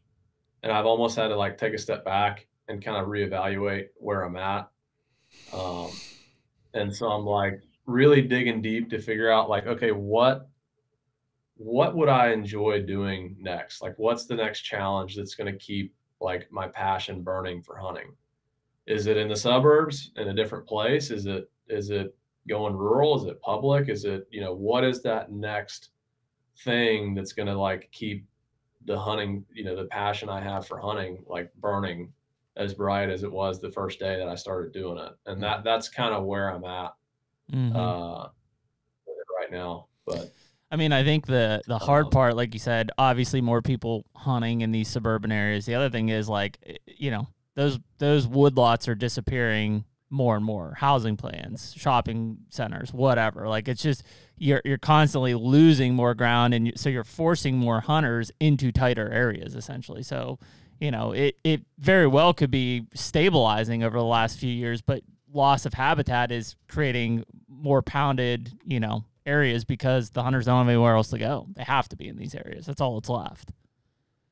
There's always going to be big deer that make it. I don't care how many hunters are in these areas. There are always going to be big deer that make it every single year. They are masters at avoiding hunters and finding nooks and crannies to exist and live in, where they are getting away from the pressure. Like they are, and that's anywhere. That's, go somewhere rural. Yeah. Well, here's a big difference, though, I would assume, Lee, is you guys don't have like the all hands on deck gun seasons in the city limits, right? That's a big part of it. Yeah. That's a big part of it. I mean, yeah, we talk about the place I was hunting in Ohio. The place I was hunting in Ohio is potentially gun season year round. More from like street side of it. Everyone, like, what I'm saying is, where I hunted in Ohio was the sketchiest place I've ever hunted in my life, and I'm sure that those deer get shot at with handguns. You think so? They probably do. 100%. Yeah. Sideways? Yeah. I've talked to people that it's sideways, 100%. But I've had interactions with people where they've told me that. Wow. Yeah. That's wild. I do think that's probably. But no, I'm mainly joking. No, I do think that's. I'm mainly joking, but yes. But seriously, yeah. Kill shot. To your point, like, I think it's the guns. Yeah, I'm mainly joking, but seriously. All right. No, it's all right. You go. Sorry. I'm mainly joking, but the gun season's not being a thing in these suburban areas is a huge equation to it. But that's why they need bow hunting to control the population. I mean, most of these areas, and I'm sure you've run across several of them, Lee, where, you know, whatever the borough or the township decides that sharpshooting is necessary because the hunters can't contain the deer numbers to the appropriate population. And I'd rather obviously have too many suburban bow hunters than have sharpshooters come in and be wiping out these deer. I don't like the sharpshooter solution at all. No. A lot of these areas are legitimately extremely overpopulated, and that's another benefit to having a lot of hunters. Now, as long as they need to take does. And that's why we do our doe every year, to try and encourage that. Yep. But there's legitimately an overpopulation and a need for for bow hunters. Yep. I don't like the solution of the sharpshooter route because it always gets a little bit of becomes a murky area with the sharpshooter thing. And I'm not going to name certain examples, but in some northern states, I think that they were not supposed to shoot bucks. They were just supposed to shoot does, but we know on several different occasions where these sharpshooters are just trying to hunt the biggest buck that's out there, and they're shooting them at night with rifles. And every year up there, for the last several years, we've had, very large and notable deer, not necessarily deer that we've hunted, but just buddies and deer that they've been hunting that every year through these sharpshooter programs get shot. Everything I've heard about the sharpshooter programs is anything and everything. It's most effective meat. It's corn piles. It's thermals. It's suppressors at night, and it's every deer that walks.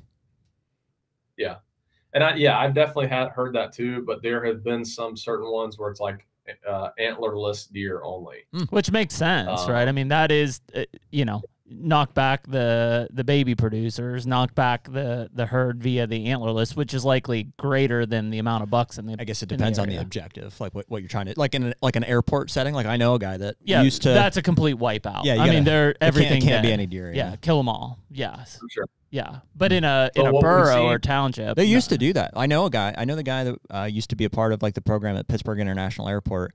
He used to help coordinate. They would bring bow hunters in to shoot deer. They still do. No, they don't. On the outside? Yeah, it's a sharpshooter program. Really? Yep. They block that off and they kill everything now. Wow. We've seen a couple situations where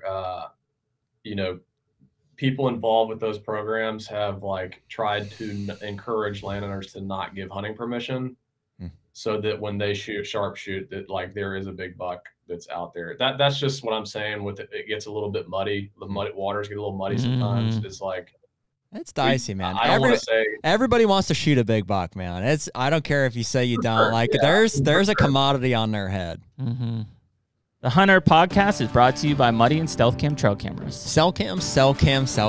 What an evolution the industry has seen, and we've experienced personally over the past 5, 10, whenever cameras were invented, right? It's it's totally changed the way that we inventory deer, pattern deer, and ultimately the decisions that we make when we're going out to hunt. They're a serious piece of the puzzle, and that information is invaluable for us. We trust the Muddy and Stealth Cams, together to be able to collect any of that information. Yeah, I mean, as an admitted trail cam addict, I've definitely been guilty of underhunting places or relying too heavily on that information that's come in. That said, it's an invaluable tool to the overall management plan and strategy that I have for my own properties or even hunting public land. It doesn't matter. We have a finite amount of time in going out and hunting. So when you and I are after a particular class or quality of deer, usually a mature buck, we can't waste time hunting an area where that deer doesn't exist. And those cell cams provide that information that allow us to spend the time in the area with the highest chance to accomplish our goals. Say it all the time, man. They can't kill them if they're not there. That's it. So right now, any of our listeners can use code HUNTR20 to get 20% off either Muddy or Stealth cameras. We're certainly going to be taking advantage of that, and we hope you guys do too. Yep, check out Stealth Cam and Muddy. I saw a comment today on Instagram that made me laugh, and it was some giant buck some old lady shot in Texas. I saw that. And some guy said, if that deer walked in front of me, I wouldn't shoot it because I'm a meat hunter. I'm like, that deer's got plenty of meat. That deer's got plenty of meat. Yeah. Yeah. Nuts, What are you talking about? It's yeah, right. Shoot it. Well, it's an interesting, like, obviously, like, I eat a ton of venison every year, every week, actually. But, you know, the meat hunter argument is, it's so hard to fathom, because I'm sure there definitely have you seen that little clip from Breaking Bad? It's like when a meat hunter shoots a giant buck, and it's Mr. White or whatever. Oh, yeah. They're like, come on, give me a high five. Yes. Yes. But I mean, if you think about that side of it, like, dude, think about how much money is spent on a hunting to then harvest whatever 60 to 70 pounds of meat out of a buck. Well, dude, it's like prime rib that you're paying for across the board. Sure. Well, and it's never it's not, you're not saving money by getting into deer hunting, right? Yeah. I mean, even from a meat standpoint, it's going to take you a while to catch up for the stuff it costs you. And you're going to end up getting hooked, and then you're going to spend all this money. But, dude, I really, it's a bummer that we don't see more promotion of processing, like solutions. Because I love shooting does. Like, I think it's a blast. I hate what comes next. I mean, yeah, there's a therapeutic element of, from time to time, I like to process a deer, and that's fun and stuff. Yeah, but if you got 7 of them hanging. Yeah, for the most part, that's work. And if I could take a doe and drop that off, like the whole carcass, and they would take care of it and make sure that it got to, people without food. Yeah, needy families. It just seems like there's such a miss there to promote programs like that, and like the network that they need to make it easy for people to drop it off. Like I would easily drive a half an hour and drop off a couple does when I shoot. But they charge you. Like, most of them charge you $60 to donate it. Yeah. Which is, I mean. Yeah. We need to do everything and anything to incentivize guys to donate their deer. Yes. That's an issue in Atlanta particularly, but I think some of the northern states aren't as bad. But the issue in Atlanta, and why we were trying to open a processor, but the city that we were trying to open it in just kept throwing wrenches in it because they didn't want, a deer processor in their city. The problem with Atlanta, and why I think a lot of people don't shoot as many deer, is because you got to drive an hour. I don't care kind of where you are in Atlanta. Like, you got to basically drive an hour to get to a processor. That's insane. Like, of course, you're not going to shoot that doe standing in front of you. No. You're gonna wait for the buck, and it's like, we tried to find a solution to opening a processor more central to Atlanta, where it's 20 minutes for people to go drop a deer off or less, and just with the city being the way it was, like, they just kept throwing wrenches in it. And it's like, we had plans to open this processor, and like, we're still trying to figure out how to sort of fix that where it makes, shooting deer a little more convenient. Trying to think, maybe you need to rope in, what's his face from Drone Deer. We'll come pick it up. We'll take it out. Yeah, we'll bring you back a box. And just rope it around and send it out. Uh-huh. Yeah.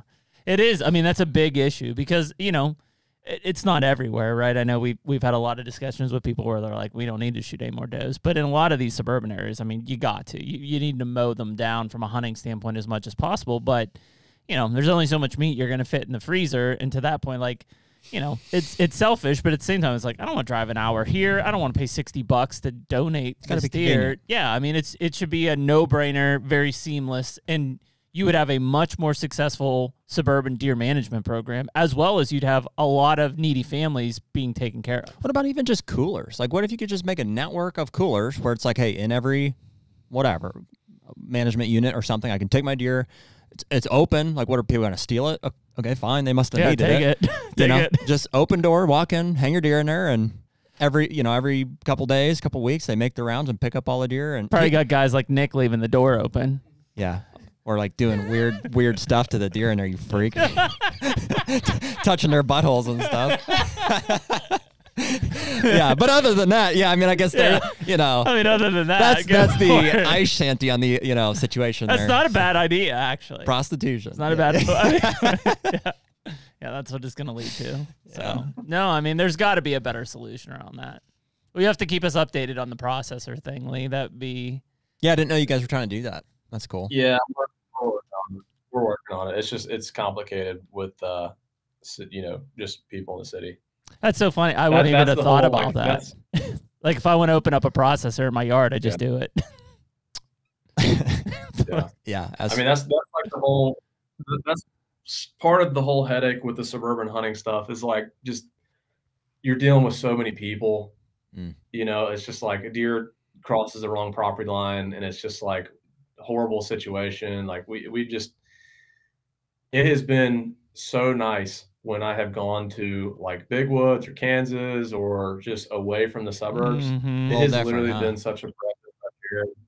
And I have enjoyed that style of hunting almost more than anything, because like just the elements that you're dealing with on a daily basis in the suburbs are, dude, it's so stressful. I mean, it seems like a major headache every time I'm out, you know, in one of those areas. I'm so grateful that I'm like away from people. I'm like, this is a big part of why I'm here. I was like, I'm just going to deal with it. And yeah, I was going to say, kind of saw that when you hunted with Bo and Johnny up in the big woods up here. Yeah. Like, it seemed like that was, like, I don't know, had to be refreshing for you. Hard, you're like, right? No people, no deer. It's great. Yeah, difficult, but, you know, refreshing. Yeah. That was one of my, like, notably one of my most fun hunts that I've done in a long time, was that PA hunt. Yeah. Well, they're good people. We like those guys a lot. No boundaries, man. Like, you don't have to worry about, I can't go this way because there's a property line. I mean, you just go. You just hunt. Yeah. How does that, that's like... Sorry, go ahead, Lee. Go ahead.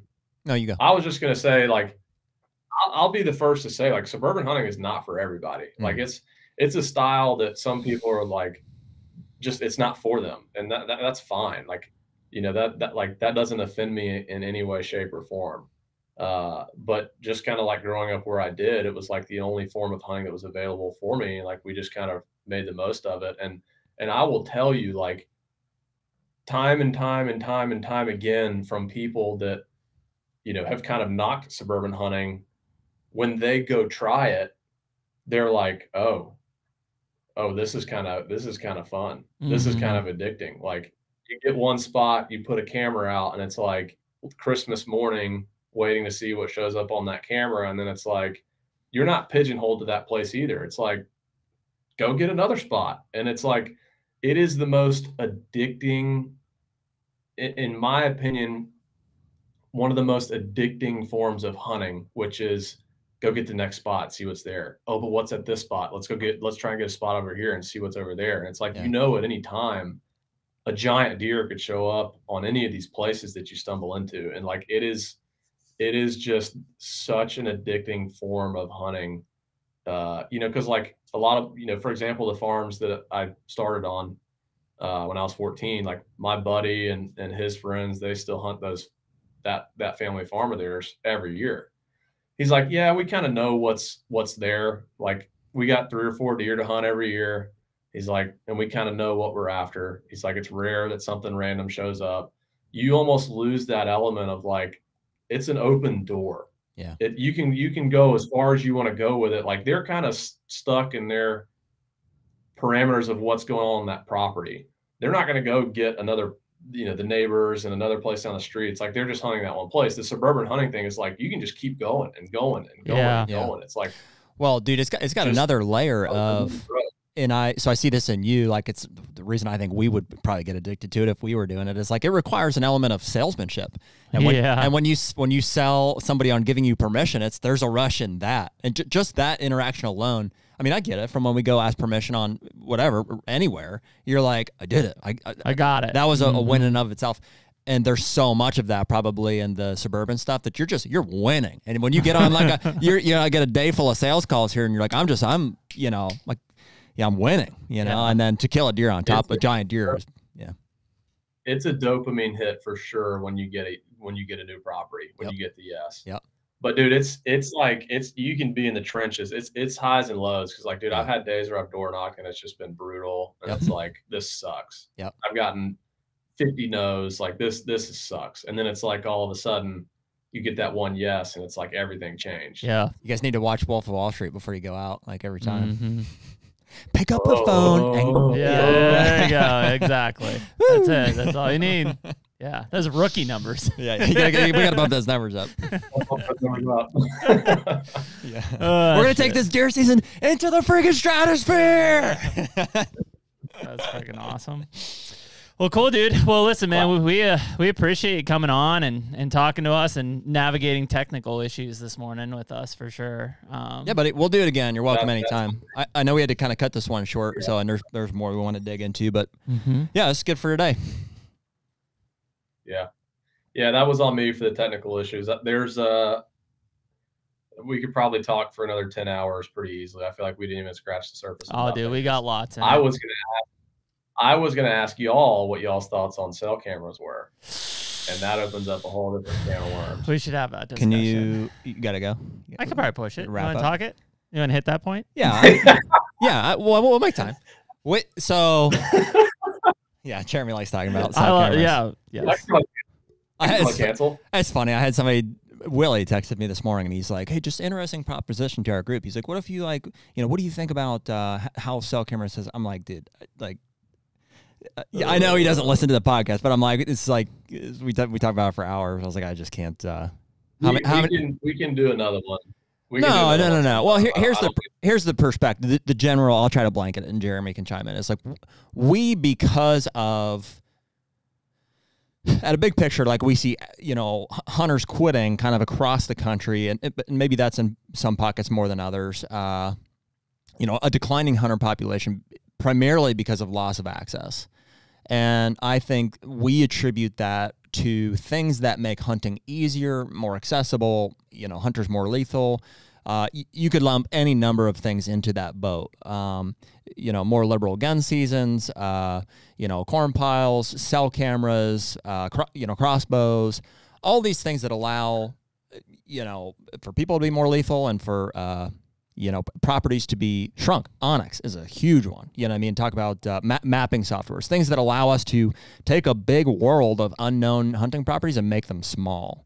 And cell cameras definitely are a big piece of that. The fact I can go out and run 30 of them on 30 different whatever and know what's there and be able to selectively spend my time, it really concentrates the effort in certain areas, and it makes the hunting world in the properties that are available seem so much smaller. And I think that's a reality. I do think that people are more efficient with their time. They're spending it in the right places where these deer are, and everybody knows it. So everybody's swarming to these places, and at the same time, we love them. We love the information. It's so much fun to go out and pretty quickly be able to say, "There's a freaking giant buck in here," and I didn't have to go and impress it. Like from a hunting standpoint, there's huge advantages and stuff. So like anything in hunting and in our conversation so far, it's an extreme double-edged sword where we love the information. We think they're an awesome management tool. We've certainly taken advantage of them, and it's killed deer for us. And, I love that it gets people into hunting. I get, it's exciting for people, but I do think it's contributing to making the hunting, the access that's available and stuff seem so much smaller. And I think that is what's causing people ultimately to quit. So it's a cool thing, but is it ultimately killing us? I mean, you just have to think about, even if you're running manual cameras, right? The amount of time that you spend going out and checking them.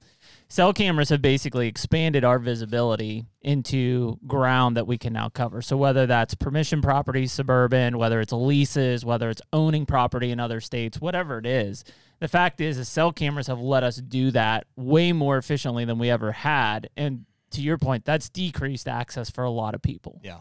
Not picking on outfitters, but, outfitters nowadays can lease out 10,000 acres and monitor that 10,000 acres in real time and say, Joe's going to this tree stand. Not just outfitters, us individuals. Yeah, we can buy a property in Illinois. Lee can go out to Kansas and put his cell cameras. Absolutely. And then, and we know when to go. Hey, we're monitoring it. We're accessing, we have it all right there. And so that has put more land into fewer hunters' hands in the last 5 years.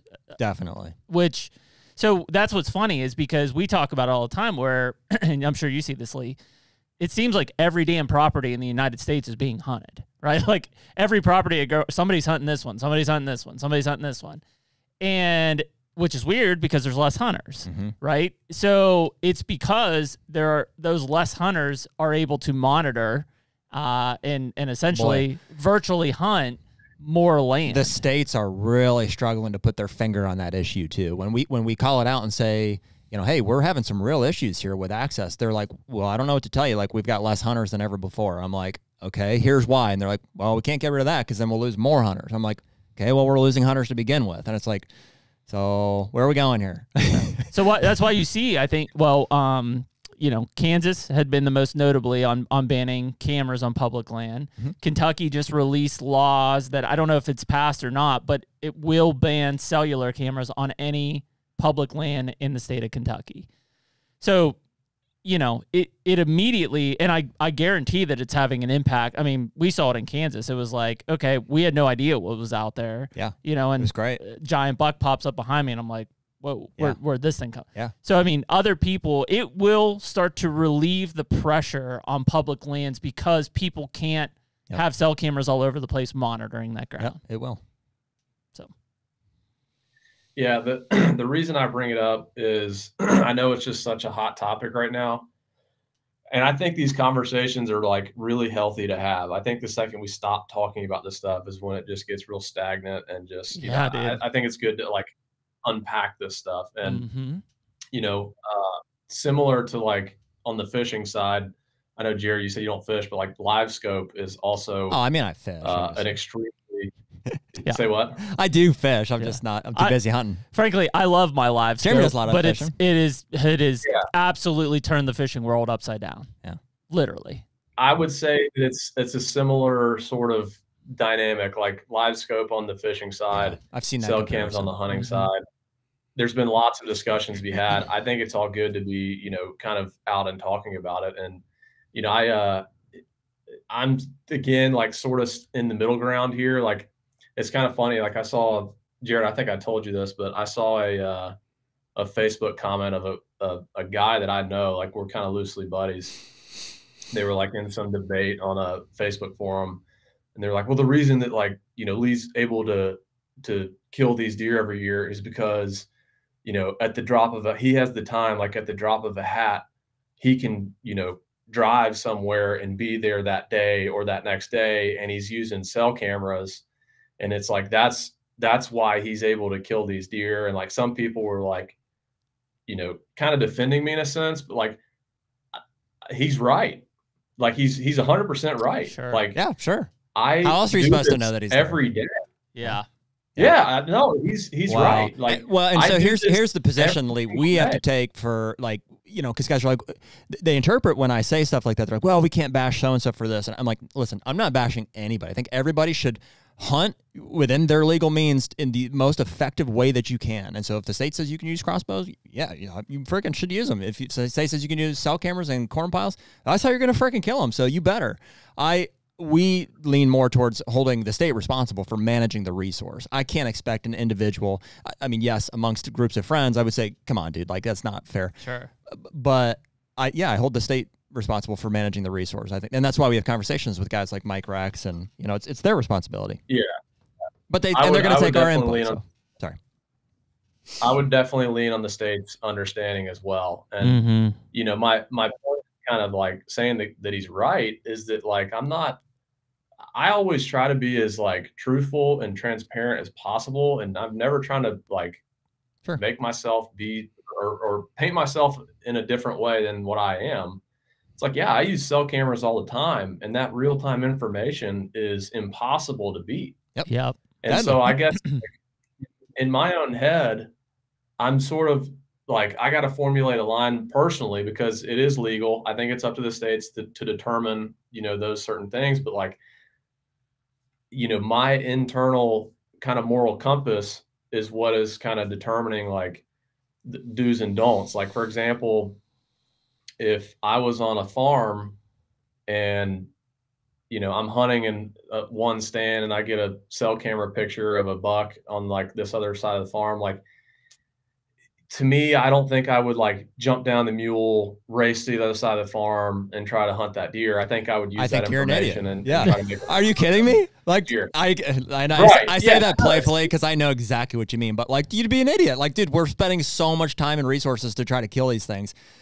It's not your fault that cell cameras are legal.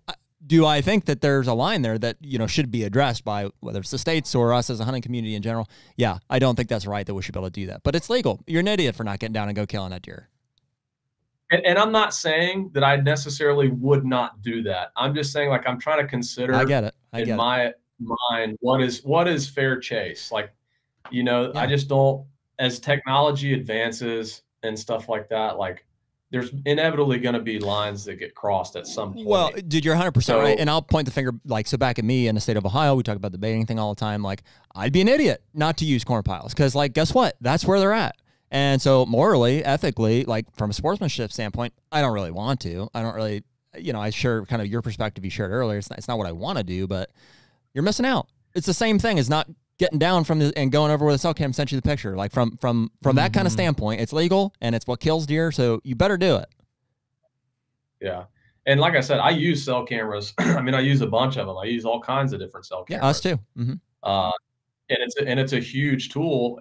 And another way to look at it, another question is like, you know, for example, on public land, if you have people that have made one trip in, they put a cell camera out, you're reducing pressure in those woods by that person not having to walk back in there and check that camera. They're kind of knowing what's going on. So like, are you reducing the intrusion to public lands for people not having to check these cameras, or is it actually causing more intrusion because people are getting pictures and it's making them go out and hunt more in that place? Like, I just don't know. Like I said, I think this is all a good, healthy conversation to have. To me, like, I love using cell cameras because it minimizes your presence. And I always try to maximize sits. Having that real-time information is impossible to beat. I will also say this though, and Jared, you and I talked about this for a second, but like, I wish I could go back to the day when you had to pull individual cards and stick them in a computer and sit there and look at all these pictures, because it's like, I remember that feeling. I know that. I did, dude. I wouldn't even look at anybody. I'm like, I have cards in my pocket. I'm going straight to the computer. Mom's like, hey, it's time for dinner. I'm like, no. Yeah, get out of my way. Yeah. It's like that anticipation of, you've had this camera out for a week. You know, you're going to go pull the card and scroll through the pictures and see what happens. Like, I remember that feeling. And it was like such a, just, you know, it's like Christmas every day. It's so tough, man. I like, there are, you're getting it every day. There are ways that you could do it. And like, we're the last people to advocate for more, whatever. Well, that's what rules, I was going to ask. laws. Like, Lee, what if by some reason cell cameras were banned? What do you think would happen? What do you think people would do? What would hunting look like? I think that, well, I mean, that's a pretty broad question, but like, I think if cell cameras were eliminated, I think it would almost be like taking a step back in time. It would, because you're going back to everyone's pulling out their laptops again, pulling the cards, swapping cards, and having these massive SD card, you know, dumps and going through all the pictures, which that was always a really fun part of it to me. But do you think people? Well, you can do that. You can do that. I guess where I was kind of going is you know, again, not for laws, right? But just for fun, to say no. You know, what if cell cam companies could only push cameras once a month? You know what I mean? It still achieves the thing. You're like, okay, I only have to go in once. I don't, have to put pressure on it. I don't have the real time information to get down from my stand and go make this other decision. It's once a month. I just there it is. There's your batch. There's my batch. Yeah. Yeah, I think the cat's out of the bag. It is. And it's such a useful tool. Like, I've used them a lot for going into my stand and checking to make sure the coast is clear. Like, you know, there was a couple times this year, that deer that I was hunting, I told you about, that I'm now passing. There was 2 different times this year where it's like 12:30 in the afternoon, 1 o'clock, which for here's early to be getting in a stand. Yeah. And I checked my camera, and if I hadn't checked the camera before I went and walked in, I would have bumped the deer and blown him out. Yep. And it's like, because I was able to check the camera, I was like, oh, he's in there. And we ended up not hunting that night because it's like, he's already in there. Well, you know, we bump him out. Lee, let's also be honest. Dude, how much sketchy shit are you getting on these cameras in the cities? A lot.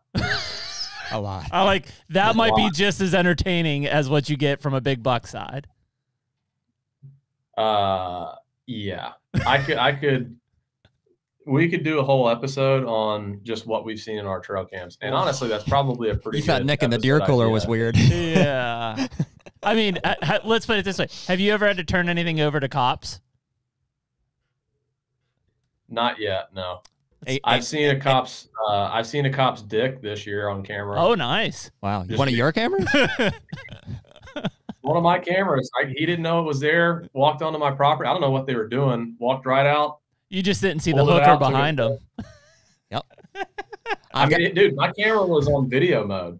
So, like, it's not pictures, it's video. Wow. Walks right in front of the camera, flops it out, takes a piss, keeps on walking. Never knew the camera was there. He's like, I'm not even mad. That's amazing. Good for you.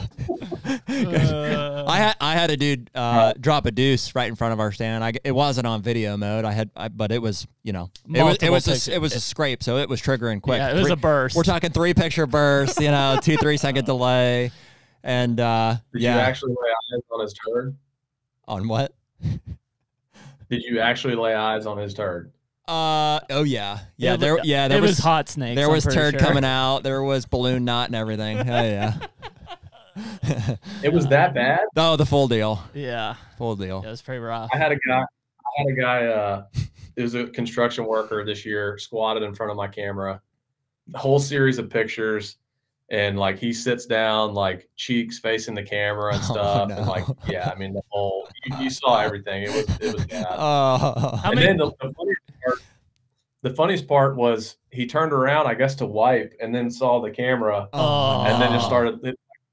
He has this just grin on his face, just like waving at the camera. I'm like, yeah, you got it. No. I mean, dude, in like major rural areas, I still kind of do the double check, just to make sure. There's one of the most bizarre. Well, when I was hunting in Ohio in this like really sketchy area, I've got a large camera album of ridiculous things. But one of the more like just absurd things was, two things. One, there was a guy in a full inflatable chicken costume on my buddy's camera up there in the middle of a farm. It's not like this was by a neighborhood. It wasn't even around Halloween. This was like November. This guy in a full like chicken costume walks up, like starts waddling, like shakes his little chicken butt in the camera, and it's like he's in the middle of 600 acres. So we had no idea where this guy came from. It wasn't anybody. Nobody knows where this guy's camera was. It had to be intentional. Like right, he knew the camera was there. Had to have. He knew the camera was there, but I don't know how the guy got there. Like he was wandering in the middle of this 600 acres in a chicken costume. It sounds like that sounds like a plan. It sounds like he brought it with him, put it on and then was putting on a show for you. I don't know. I was gonna say it was either him or I'm talking about. It was the Creek Kings guy. Yes, that's the video I'm talking about. It wasn't their video. It was our buddy's video, but we're all in that same friend group. Whoa. Wow. Yeah, I was like, this is deja vu. I was trying to think. I was like, who said that before to us? That's funny. I was hearing it for the first time. Apparently. I must have glazed over the first time. I do remember now. Oh, dude, we get a lot of people that I don't know what it is, but like people around suburban areas, they like to walk the woods naked. Yeah, sure. Who doesn't? Like, understandable. It's just, there's more of them. Airing it out. Yeah. I'm sure it's probably pretty fun. I might need to try it myself sometime, but we have several different occurrences where like, it's always bigger adult males, like fat guys that are butt naked and just want to go frolic in the woods for like 30 minutes. It's a dad move. Yeah, it runs in the family. Yeah. I don't live in a rural area. My neighbors, man, if they've got any sort of surveillance, they've got me. Yeah. Yeah. Runs in the family. Like, walk out on the deck. I've got my ice bath. Yeah. And my sauna and stuff is outside. So yeah, I'm outside frequently in the nude. It's nice. It's nice. I've seen some pretty ridiculous things from the stand over the years in the suburban area. I mean, I'm sure there's some places where you're walking in the morning in the dark and you're like, this could be sketchy. Yeah. Yeah. I mean, I've watched two people have sex before, Me too. On TV. It was like a downpour. Wow. It was like a rainstorm. They wandered in the woods, started getting it on, and I'm in the tree, like, saying hey and waving and stuff, but it's like so loud with the pouring rain. They just, wow. I eventually just got on and left. That's a regular like Notebook story there. Yeah. Yeah. Dreamy. It's so romantic. Yeah. Let's do it in the rain. Lots of stuff like that. That's wild, man. Sketchy stuff in suburban America. Yeah. So, well, cool. I know we got a lot more to cover. We'll save it for the next one. And I know, Jeremy, you got to run, so we'll wrap it up. Yep. Well, we appreciate coming on, dude. Thanks for chiming in and talking with us a bit. It's been a long time coming, I think. Yeah. Thanks for getting back to us, man. It's funny how these kind of things go about. It's like, I'm sure you guys get bombarded with messages and stuff too, but I have no other way of contacting you. So I wrote you on Instagram, and then you happened to follow up, like whatever it was, 6 months later or something. We were in Illinois. I was like, "Look, can we just write me back?" And we made it happen. So there you go. I think it was like one of y'all's posts maybe popped up or something, and I don't know. I went to send y'all a message and saw you'd already sent me one. I don't know what it was, but yeah. Sorry it took a minute. No, that's all right. Well, you got my cell phone number now. So it's deer season. That's the way. We're all kind of foggy at this point in the deer season. Yeah. It's gonna be January in like 2 weeks. Well, listen to this. Hey, man, I got another shooter showed up last night, so I've got some optimism for my Ohio tag. Lee's gonna be going and getting cameras rolling. Heck yeah! So we'll hang out here for a minute after we kind of say our goodbyes here, and we'll see you off. But yeah, appreciate you joining us, man. It's been fun, and till next time. Yep. The HUNTR Podcast is brought to you by Muddy. Man, Jared, we probably have been using Muddy products for at least 10 years now. It's a long time, dude. It's been a long time. And I can remember when it was simply just safety harnesses and camera arms of all things. And, that's evolved to where you and I both have a bunch of Muddy box blinds as well. I wouldn't say a bunch, but yeah, they've come a long way. And certainly the box blinds are huge. Shot that buck over your shoulder out of a Muddy box blind a couple of years ago. The harness and all of the other safety accessories really are a major component of what Muddy offers for me. We've had some injuries in the past. I've had some tree stand accidents. This is all back before we were using, frankly, harnesses, the lineman's belt while we're hanging stuff, and the safe lines. I have those in every single one of, our fixed tree stands now. And we really have made safety a priority. That's a big deal for us. And, Muddy has everything we need for that. Yeah, and I think the cool thing about Muddy is anyone listening to the HUNTR Podcast can save 20% using the code HUNTR20. That's HUNTR20. Anything that you can see on the Muddy Outdoors store online, use that code, save yourself 20% for this hunting season. Go Muddy. And awesome. Pretty cool. Yeah, man. Awesome to talk to Lee and really get a perspective on their stuff because, I think a lot of people, obviously a lot of people watch his content, but they don't understand kind of the behind the scenes of what those guys have really gotten into. Well, dude, they're a big channel, so inevitably that comes with a lot of haters. Yeah, and he's obviously conflicted with that. They've got a big following, a big platform. It's a small area too, so they're stepping on toes as far as permission, and I think they're suffering some of the consequences of that as well. Yeah, seems like he fully said like Drew was really struggling this year to get permission on some places and stuff. Yeah, that's the hardest part I think when you hear that is like inevitably like what they're doing is awesome, and to his point, like was kind of controversial. Well, it's cool. For a while. It's fun to watch. It's like, oh man, I didn't know that existed. But then just like a THP, it's like, oh, the spotlight. We can go do this. We could go on public and kill deer. Oh, we could go to suburban America and kill deer. And that inevitably is driving the force. What's interesting is like, again, we're losing hunter numbers, right? Supposedly. Mm-hmm. These things are getting more populated because they're becoming more aware. You would think there would be some fine balance there, right? To where like we're losing hunter numbers. So, they're driving more people in, but it's not that many more people. But I don't know. Maybe it's because there's less land because there's development in these areas. Just seems strange because clearly they are seeing more pressure in these spaces. Oh, definitely. Well, and probably he's doing the same thing we did, right? Like home base was there, and it, whatever, things change over time. So he's branching out, which is what you should do. Go to new areas, go to new states. Yeah. And I'm, I sympathize with those states too. Of like, yeah, you just don't want to go everywhere and blow spots up and stuff, but. spread your wings. Go check stuff out. See what deer hunting's like outside of Atlanta. I'm glad he challenged us on the cell cam stuff, because that's a cool discussion to continue to have. No right or wrong answer, really. I mean, they're legal. Use them. Just like if baiting's legal, use it. Yeah. Well, and I was kind of blunt with him there, but it's like, dude, you're stupid. We're out here. We're out here trying to kill these big deer. The goal is to kill that. You got a picture of it over by this. I mean, if that's the most direct. Why sit here when he's there? What are you going to do? Not go sit there? Like, you're going to intentionally sabotage yourself? Those are the moral predicaments that, technology, and especially cell cameras, give you the opportunity to make. And so it's a fun question coming from him. Yeah. Yeah, well, especially because, like, a Micro X was the most direct. I mean, he pointed out 3 specific cases where he's like, deer died because of a cell cam. Boom, boom, boom. Yeah, I mean, I'm sure there's a lot of people doing it. And like I said, it's legal. Do it. How you want. If you don't think that it's morally right, don't do it. Don't use them. Yeah. Like, it's a pretty easy discussion. But, yeah, cool to have that discussion with those guys. And happy to see those guys really enjoying what they're doing and seeing the growth. I mean, that's they're one of the OGs on the YouTube side from a hunting content standpoint, for sure. Yeah. Yeah, no, for sure. Cool conversation. We'll have Leon in the future, I'm sure. Sounds good.